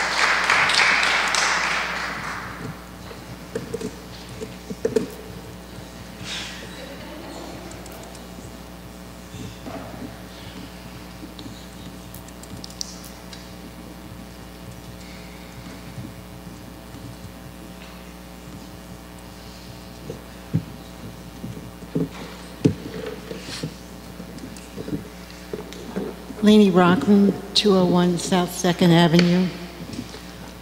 Who initially decides what people, I have to say this, you know, when people get up here to speak, it would really be respectful if everyone looks at them.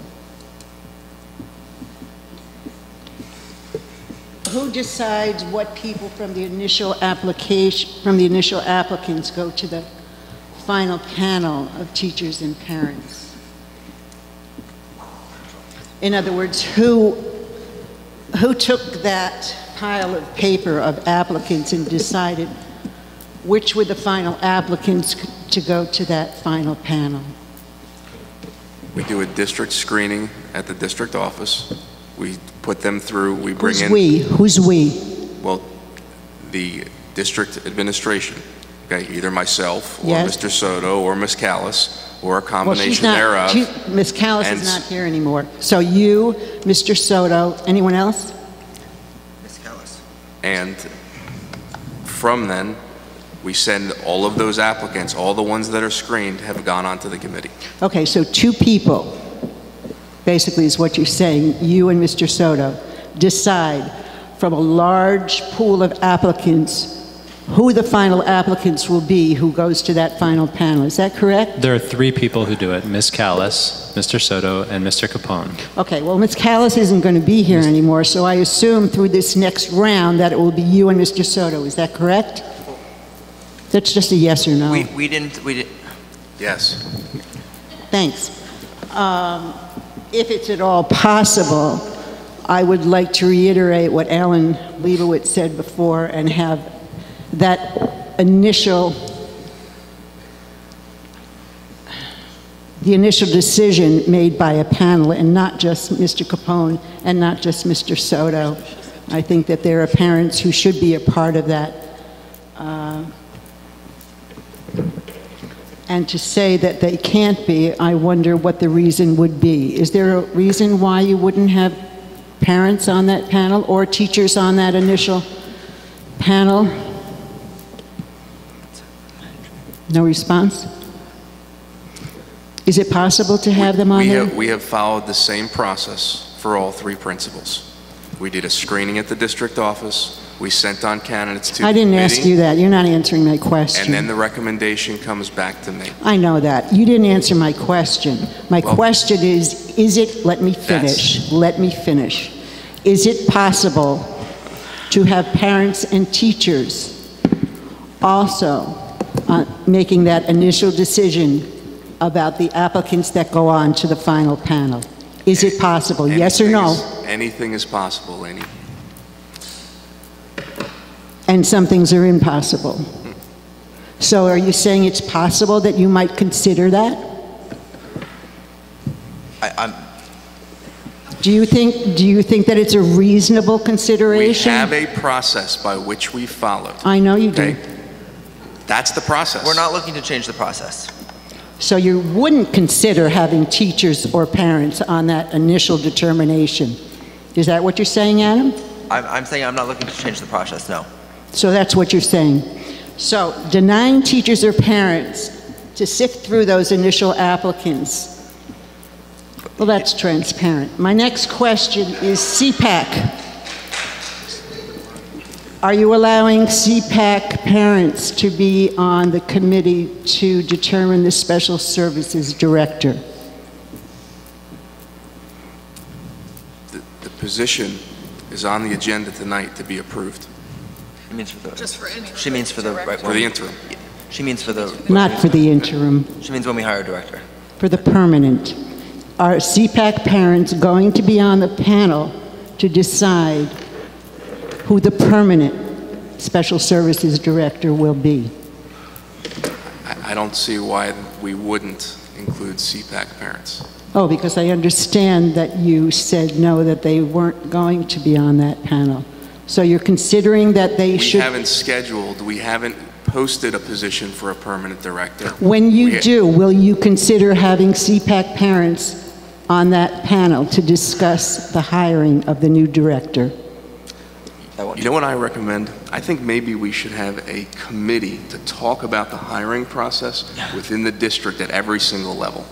I think maybe that's the appropriate thing to do so we can get all these opinions about the personnel process and create a process for different levels. That's fine, because the process hasn't changed in the last 5 years, to my understanding. I don't appreciate your sarcasm. I'm not being sarcastic. Meeting after meeting, get questions about personnel, about this process, that process, of what it is. So if we want to have opinions, okay, then let's sit and have a committee and talk about what we expect for the town, for the community, for the hiring within this district. I don't think that's, number one, not sarcastic. Number two, you seem to think that there's lots of people that would want to go through and screen resumes, that know what they're looking for, that would be interested in that as far as doing that. Okay, I don't know that to be true. We followed the process that was established here. We've gone through it for all of the district office was done the same. Each one of the principals has been done the same. The teachers have been all done the same way. That's been the process. If you want to change the process, then let's have a committee to have a conversation about Mr. changing the Capone, process. you don't know that there are people available because you haven't asked. Because it hasn't been the process. It hasn't been the process. That's never been the protocol of this district, ever. Ever.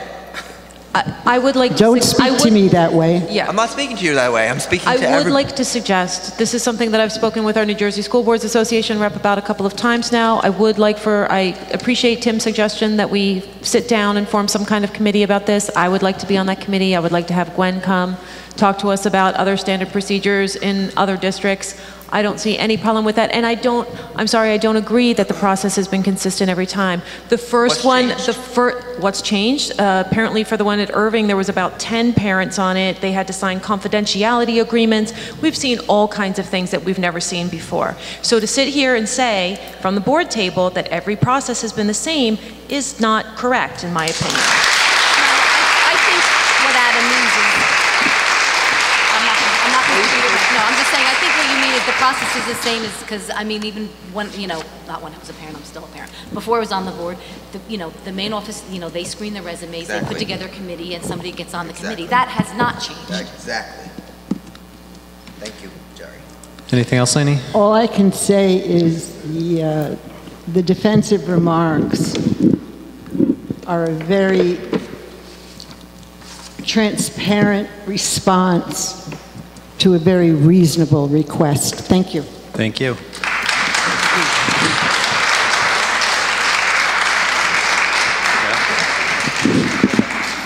Excuse me, I just want to remind the public of our policy. 0167, if you could please make sure you read number 5, A, B, C, D, and E. Okay, well, when people go home, they can look it up. It's just a suggestion about the way that we phrase public comments. Ellen, please. Hi, Ellen Leibowitz again. I just need to comment about one of Mr. Capone's responses to Ms. Rockman, because it was actually misleading. I was on the committee. We were told by the facilitator of the committee that Mr. Capone was the only one who read the resumes, and that it was based on that screening that those 6 candidates that he alone recommended brought forward. Now, is that the case or not? Because the answer you gave was that it could be, any one of the central administrators. That's not what we were told. Well, your response, I'm sorry, with all due respect, your response was misleading. Ellen, I think we were told by Mr. Soto, who was the facilitator of the committee, that Mr. Capone was the only one who screened the resumes. Right, and Mr. Capone, in answering the question, said that the central office staff, right, it could have been Israel, it could have been Tim, it could have been Michelle. We don't know. We're not talking about what the other 2 processes were. Right, we're talking about this particular process. That's so correct. to say that the answer was misleading, generally, I don't think is fair.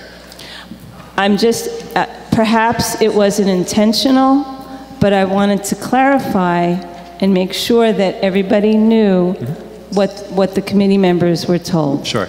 Okay? Yep, thank you. And I wasn't going to say this tonight, but I've decided to say it. I think that the searches that have happened in the recent past are a reflection of the leadership of the district. It's problematic, and we need to look at it. Thank you. Thank you, Ellen. Is there any other public comment?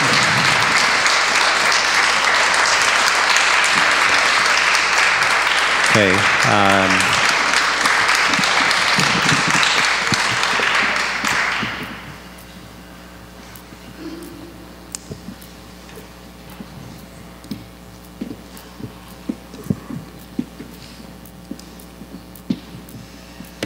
Evening, Rob Ruslevich, 123 Magnolia Street. A simple question for you. Last week, I think there was a question about whether or not gifted and talented and the programming for that. Any determination was made as to whether or not it's going to be a push-in or a pull-out sort of program. And again, I haven't heard any discussion on it yet, so I was wondering if there's been a determination on that program for next year. It is going to be a pull-out portion for the project-based learning, and the rest of the standards and the instruction is embedded within the classroom.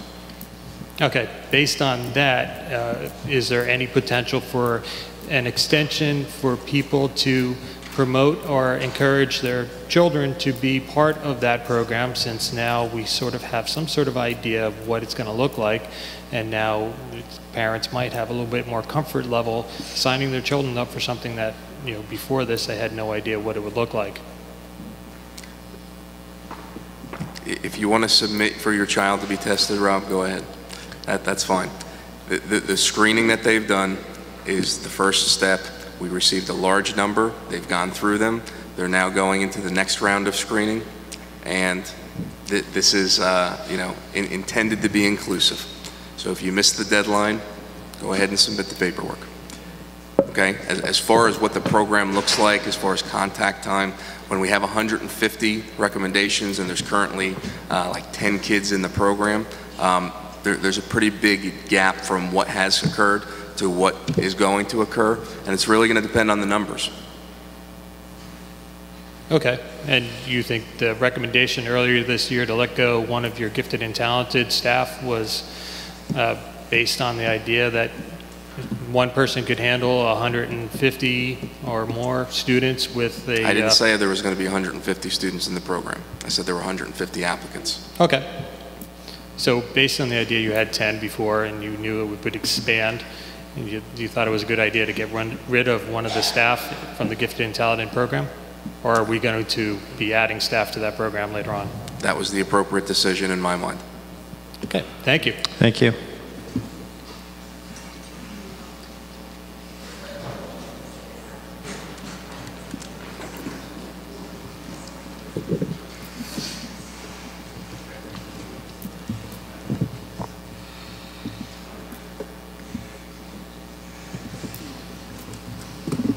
I'm Julie Klimwitz, Mrs. K, and my address is the high school. Okay, I want to thank you again for your gracious speech and kind words. That was nice. I have my red shirt on. It's supposed to show we're all together. I appreciate your decision to delete the first number one thing. I want to believe that everyone has learned something from this process. The word transparency came up again tonight, and I was in a position where someone had lost their job and I happened to be on a trip with them. And it was mortifying to me, it was embarrassing to me, that the person found out they were not rehired from reading the board minutes. I hope you understand what that means. That means that someone was told in writing they did not get the job, but they were not told in person. And I've been in Highland Park for a long time. And years ago, if you did not get a job, the board, the principal, whoever was in charge, had the decency to talk to the person maybe in March and say, you know what, things don't look good, start to look now.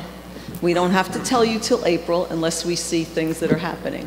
And there have to be people in place that if you don't like what someone is doing or you don't care for how they do something in the classroom, that you have someone at the top in that building to be able to teach them how to improve. I came into this school many years ago and I was in trouble all the time. But you didn't get yelled at in front of anybody. You were backed up and then you went into the back room and then you were blasted why you did something the way I did it. But it made me a better person and I learned a lot from it. Because the person who was teaching me had a human side to them. And that human side used to be in Highland Park. And something is just, there's a disconnect someplace. So I would hope, I'm not going to be here, but I hope you get it back. Because this is really a great place to be, and it's a special town, and a lot of people who come in don't realize that when we say Highland Park, it's Highland Park. It really is Highland Park. I don't live here. I've been here like I've lived here, but it really is unique, and you have a lot of wonderful qualities. Don't lose them with not doing the next thing I'm going to talk about. The next thing I want to talk about is logic. If you could do things in a logical order, ask questions. Ask the peon that's in the classroom, how does something work? Or if you have someone that's a top who's gone through all the steps, has been a teacher, a master teacher, and now has become maybe the department chairperson if we had them.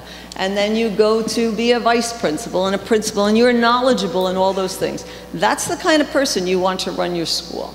So you can rely on them and they know what the experience is like to have been in the classroom. So they can speak for both the student and the teacher and be a backup. And I know I know most of you up here anyway, but to be educated in education is really important. So maybe on this committee could be someone that knows about grounds and construction. And somebody else on this committee is a business person that knows how to do the money and the books. And then you come together, because I like what you talked about coming together and asking questions, and it was brought up by somebody, that the next part of my thing was the reasoning skill.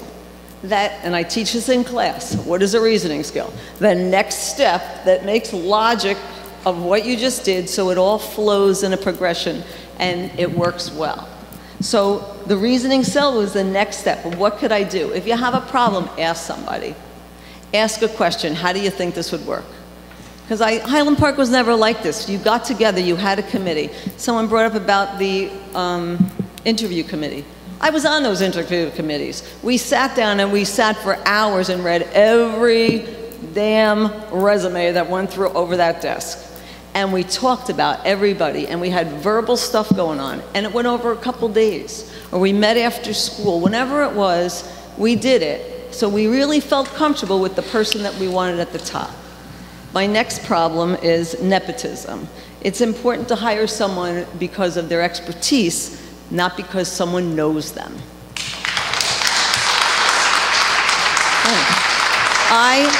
If I bring someone to the table, it's because I'm going to give them a recommendation that they're good. I don't expect someone to come to bring someone I'm going to be embarrassed by because they don't know what they're doing. And I think that's really important. I talked about the transparency already, about someone finding out, reading about themselves in the minutes that they did not get hired or did not get a job. I hope you'll revisit that, because it's really not a very, I say, classy way of doing things, but the human side would be nice to come out. What else? Someone brought up Mr. Soto being the principal. He does a great job, but he wears many hats. Does he really want to do this job? Really? Okay? But we have to ask him. So really, you know, he's the head of operations. He's supposed to watch over the grounds. He's supposed to mentor a new principal. And he's supposed to stand outside and greet the students and watch what they're wearing when they come into school. Really, let's get uniforms, because khaki pants and a red shirt or black and red, nobody would have to worry about anybody's chest coming out of their shirt, their stomach sticking out, the shorts up their butt, and what the boys are wearing. The boys are out there too. Boys look pretty bad too, with the big, you know, big open sides. They're not supposed to wear straps, so I think everybody should wear t-shirts. But I won't be here to comment on that next year anyway. All right? I like something that was said about being clear. I teach this and I talk about this with my students and myself and my own family. If you make a mistake, apologize. The word apologize, it's okay to say, I screwed up. All right? We made a mistake, let's move on. The process is called owning it. Own up. Own it. I screwed up. I did it. I wish I didn't. How can I move on? And we make it clear that we're trying to help ourselves. So we all work together. And if you do that, you find that after you make that blunder, I don't expect it repeated again, but at least you tried and you accept that you made a mistake. Look yourself in the mirror. We are not perfect. And the sooner you find the problems you have, you're 50% past the battle of what you can do to do better. And let's see. I agree that it's good to discuss. Oh my God, I wrote so many notes. All right. And then a couple suggestions for me outside. Maybe you could get the grounds people to maybe hire somebody else so that everything could be taken care of and the same people aren't running around killing themselves all hours of the day trying to make all the buildings look nice or the grass get cut. I don't know how that works. You can handle that. My one comment about the gym. The gym is so hot. So last year or the year before, we spent thousands of dollars on a system that blows hot air around when it's hot out and blows cold air around when it's cold out. So it's not a cooling system, and when you're in a sport and you're sweating, if it's cold out, you're cold. If it's hot out, you're hot. It hasn't made much of an improvement. But about 12 years ago, I sat with Stephen Nolan, who was my student, who was here and was a mayor, and we talked about just throwing a ventilating ceiling fan in the side of the wall and let it suck the air out. So it's really not a bad idea. If your kids play sports, they can tell you. All right? And now, it was nice to hear nice things about me. It would be nice to see everybody agree, come to some kind of conclusion so that we can leave school this year, not that I'm getting a contract, but that you can leave school knowing that everything's ratified and everything is good and start on the right foot and a happy high note come September. Thank you. Thank you, Julia.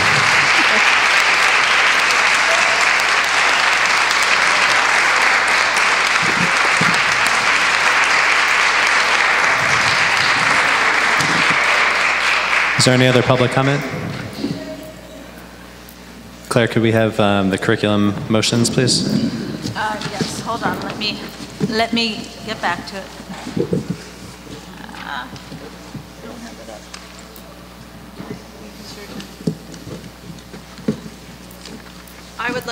I would like to move items 1 through 9 on the agenda for curriculum. Is there a second? Second. Is there any further discussion about the curriculum items? Okay, Linda, could we have a roll call, please? Ms. Aversa? Yes. Ms. Berkowitz? Yes. Ms. Bull? Ms. Simarusti? Yes. Mr. Ross? Yes. Ms. Scherber? Yes. Mr. Sherman? I'm sorry. Oh, that's right, he left, I'm sorry.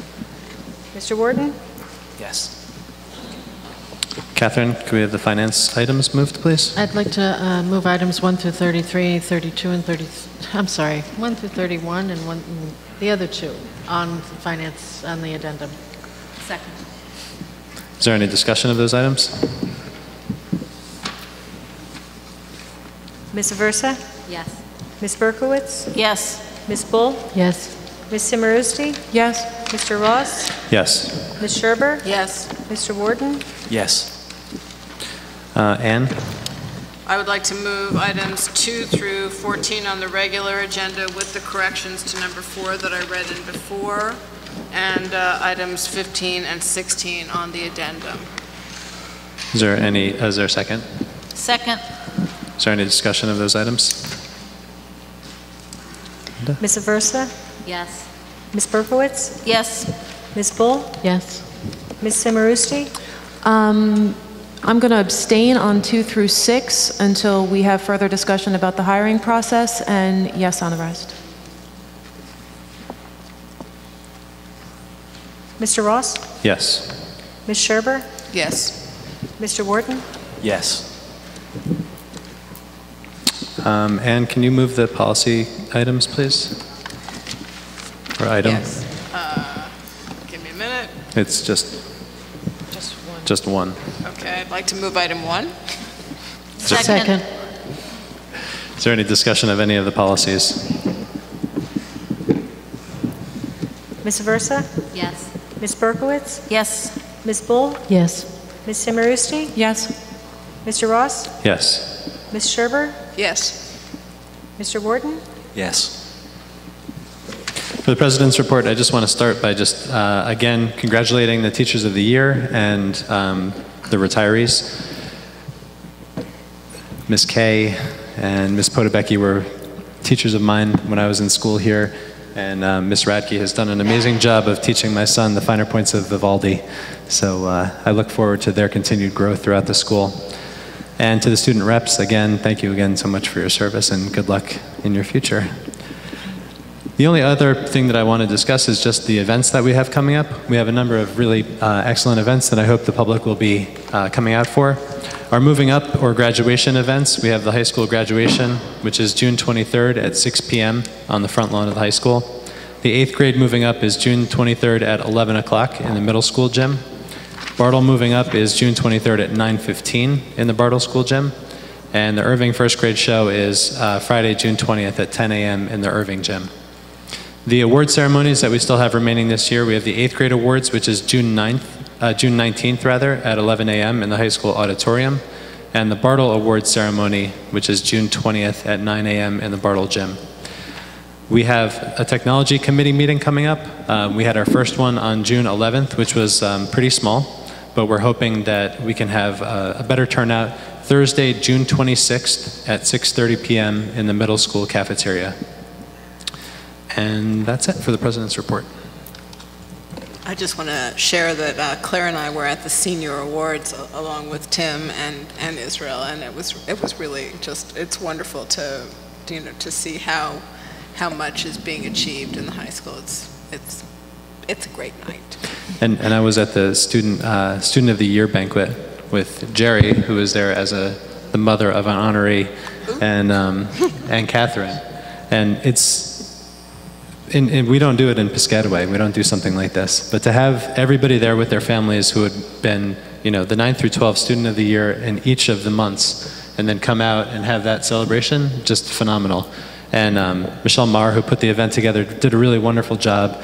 Each of the presenters that were there read the sort of the bios, the recommendations from the teachers about each of the students who had won each month from each of the grade levels. So they were celebrated again, and then a student of the year was selected. And the jazz band played, and it was a very, very positive event, which I was very, very pleased to be a part of.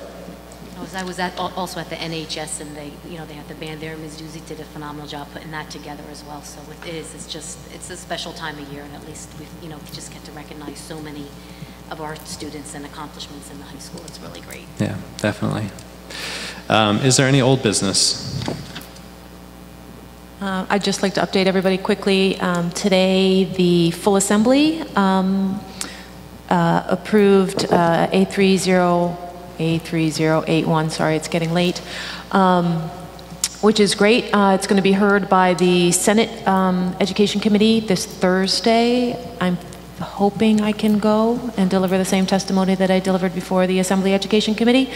Frankly, I'm kind of shocked that it's being considered by the Senate, but it is, so I'm glad and hopeful, and I'll keep everybody updated. And the other thing I want to let you know is I have seen multiple other resolutions now coming out of other districts, which is really exciting. And I've connected with the president of the Washington Township Board of Education, who's passed a similar resolution, and she and I are going to get together and try to get the resolution to as many other districts as we can. So we're hopeful that that will continue to put additional pressure on the Senate right now.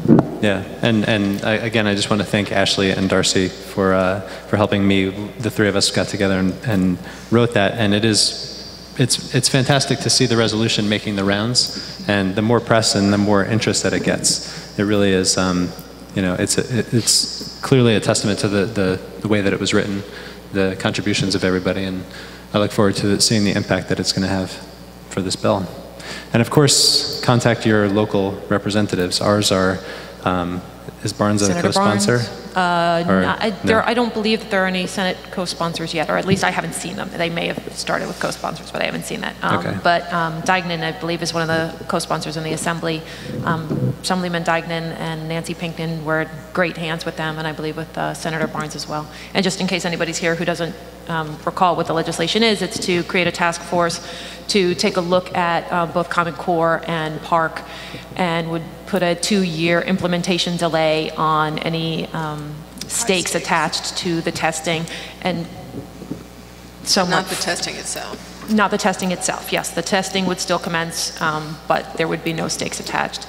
And one of the more fascinating developments, I think, in the last couple of weeks is that the Gates Foundation has come out and said that they support the idea of no stakes being attached to the test for 2 years, which is a little bit like Frankenstein saying they don't like their monster anymore. But I was interested to see that. That is very interesting. Is there other old business? Is there any new business? I have a question. So, because I want to introduce this for a first reading, but I don't know how long it will take. And judging by the time, and that I have to leave at 11, I don't know if there's enough time to even do it. So can somebody tell me what the process is? The process, I believe, is that you are going to, you would create a motion. If the motion gets a second, then we would vote to add the policy for a first reading for the next meeting. Okay, so then we don't read it. Is that correct? We don't read it and discuss it tonight? I'm just trying to judge the time. The board doesn't usually read through, without having a chance to have reviewed it before. I would think that it would be appropriate for you to send out or distribute to the board so that they can take a look at it. It has been reviewed by the policy committee, though, who didn't choose to bring it forward. And I suppose at this point, the full board could decide whether to bring it forward, but they should have some time to review it ahead of time. To read something in a meeting or to hear you dictate it in a meeting, I don't believe that that's effective. So, Mr. Ross, it's your decision if you would recommend that she, just present it for their review, and then she can suggest that it be brought forward for first reading. But I think what I'd like to do is pass it out so everybody can look at it, and at the next meeting, bring it up. I would suggest maybe bringing it up under old business in the next meeting, and then the board can decide whether to bring it forward for a first review during that meeting. Okay, sounds good. So can I pass it out now? Sure. Okay. It's the same one that you gave us last time? No. It's changed from last time? It is changed, yes, it's typed. Okay, I have it, so it was So the you same. don't I want to wasn't- use the last No, one? You want to use that's this why one I just... that's why I was asking, because if it was, then I didn't need it because I still have it. No, it's typed. Okay.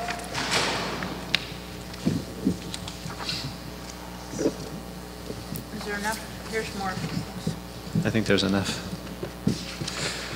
Can we get one sent to Greg? Do you have a paper copy? Do you have it on electronically? Yeah, I can send it to him. Yeah, send it to Greg and send it to Adam. Oh, Adam's gone? Adam had to go. Okay, is there any other new business? The Highland Park Board of Education welcomes public participation and has reserved this time for your comments. Please, if you're interested in making public comment, go up to the podium, state your name, address, and remember that we are still operating on a 3-minute time frame.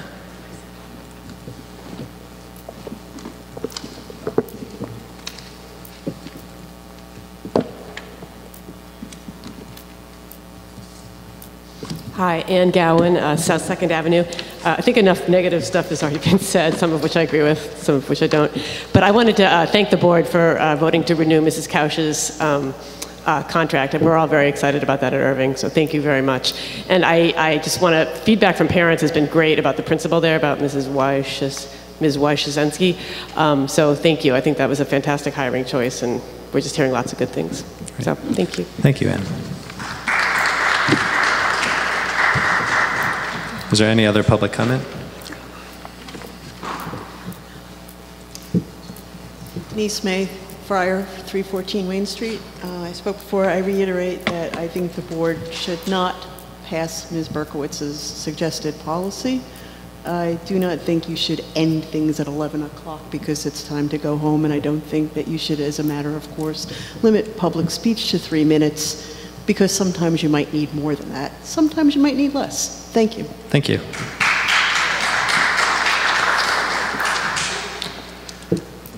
Okay, I need a resolution to go into executive session at 6:30 p.m. on July 21st, 2014 at the Bartle School to discuss personnel, litigation, and negotiations. Second. All in favor? Aye. Aye. Need a motion to adjourn?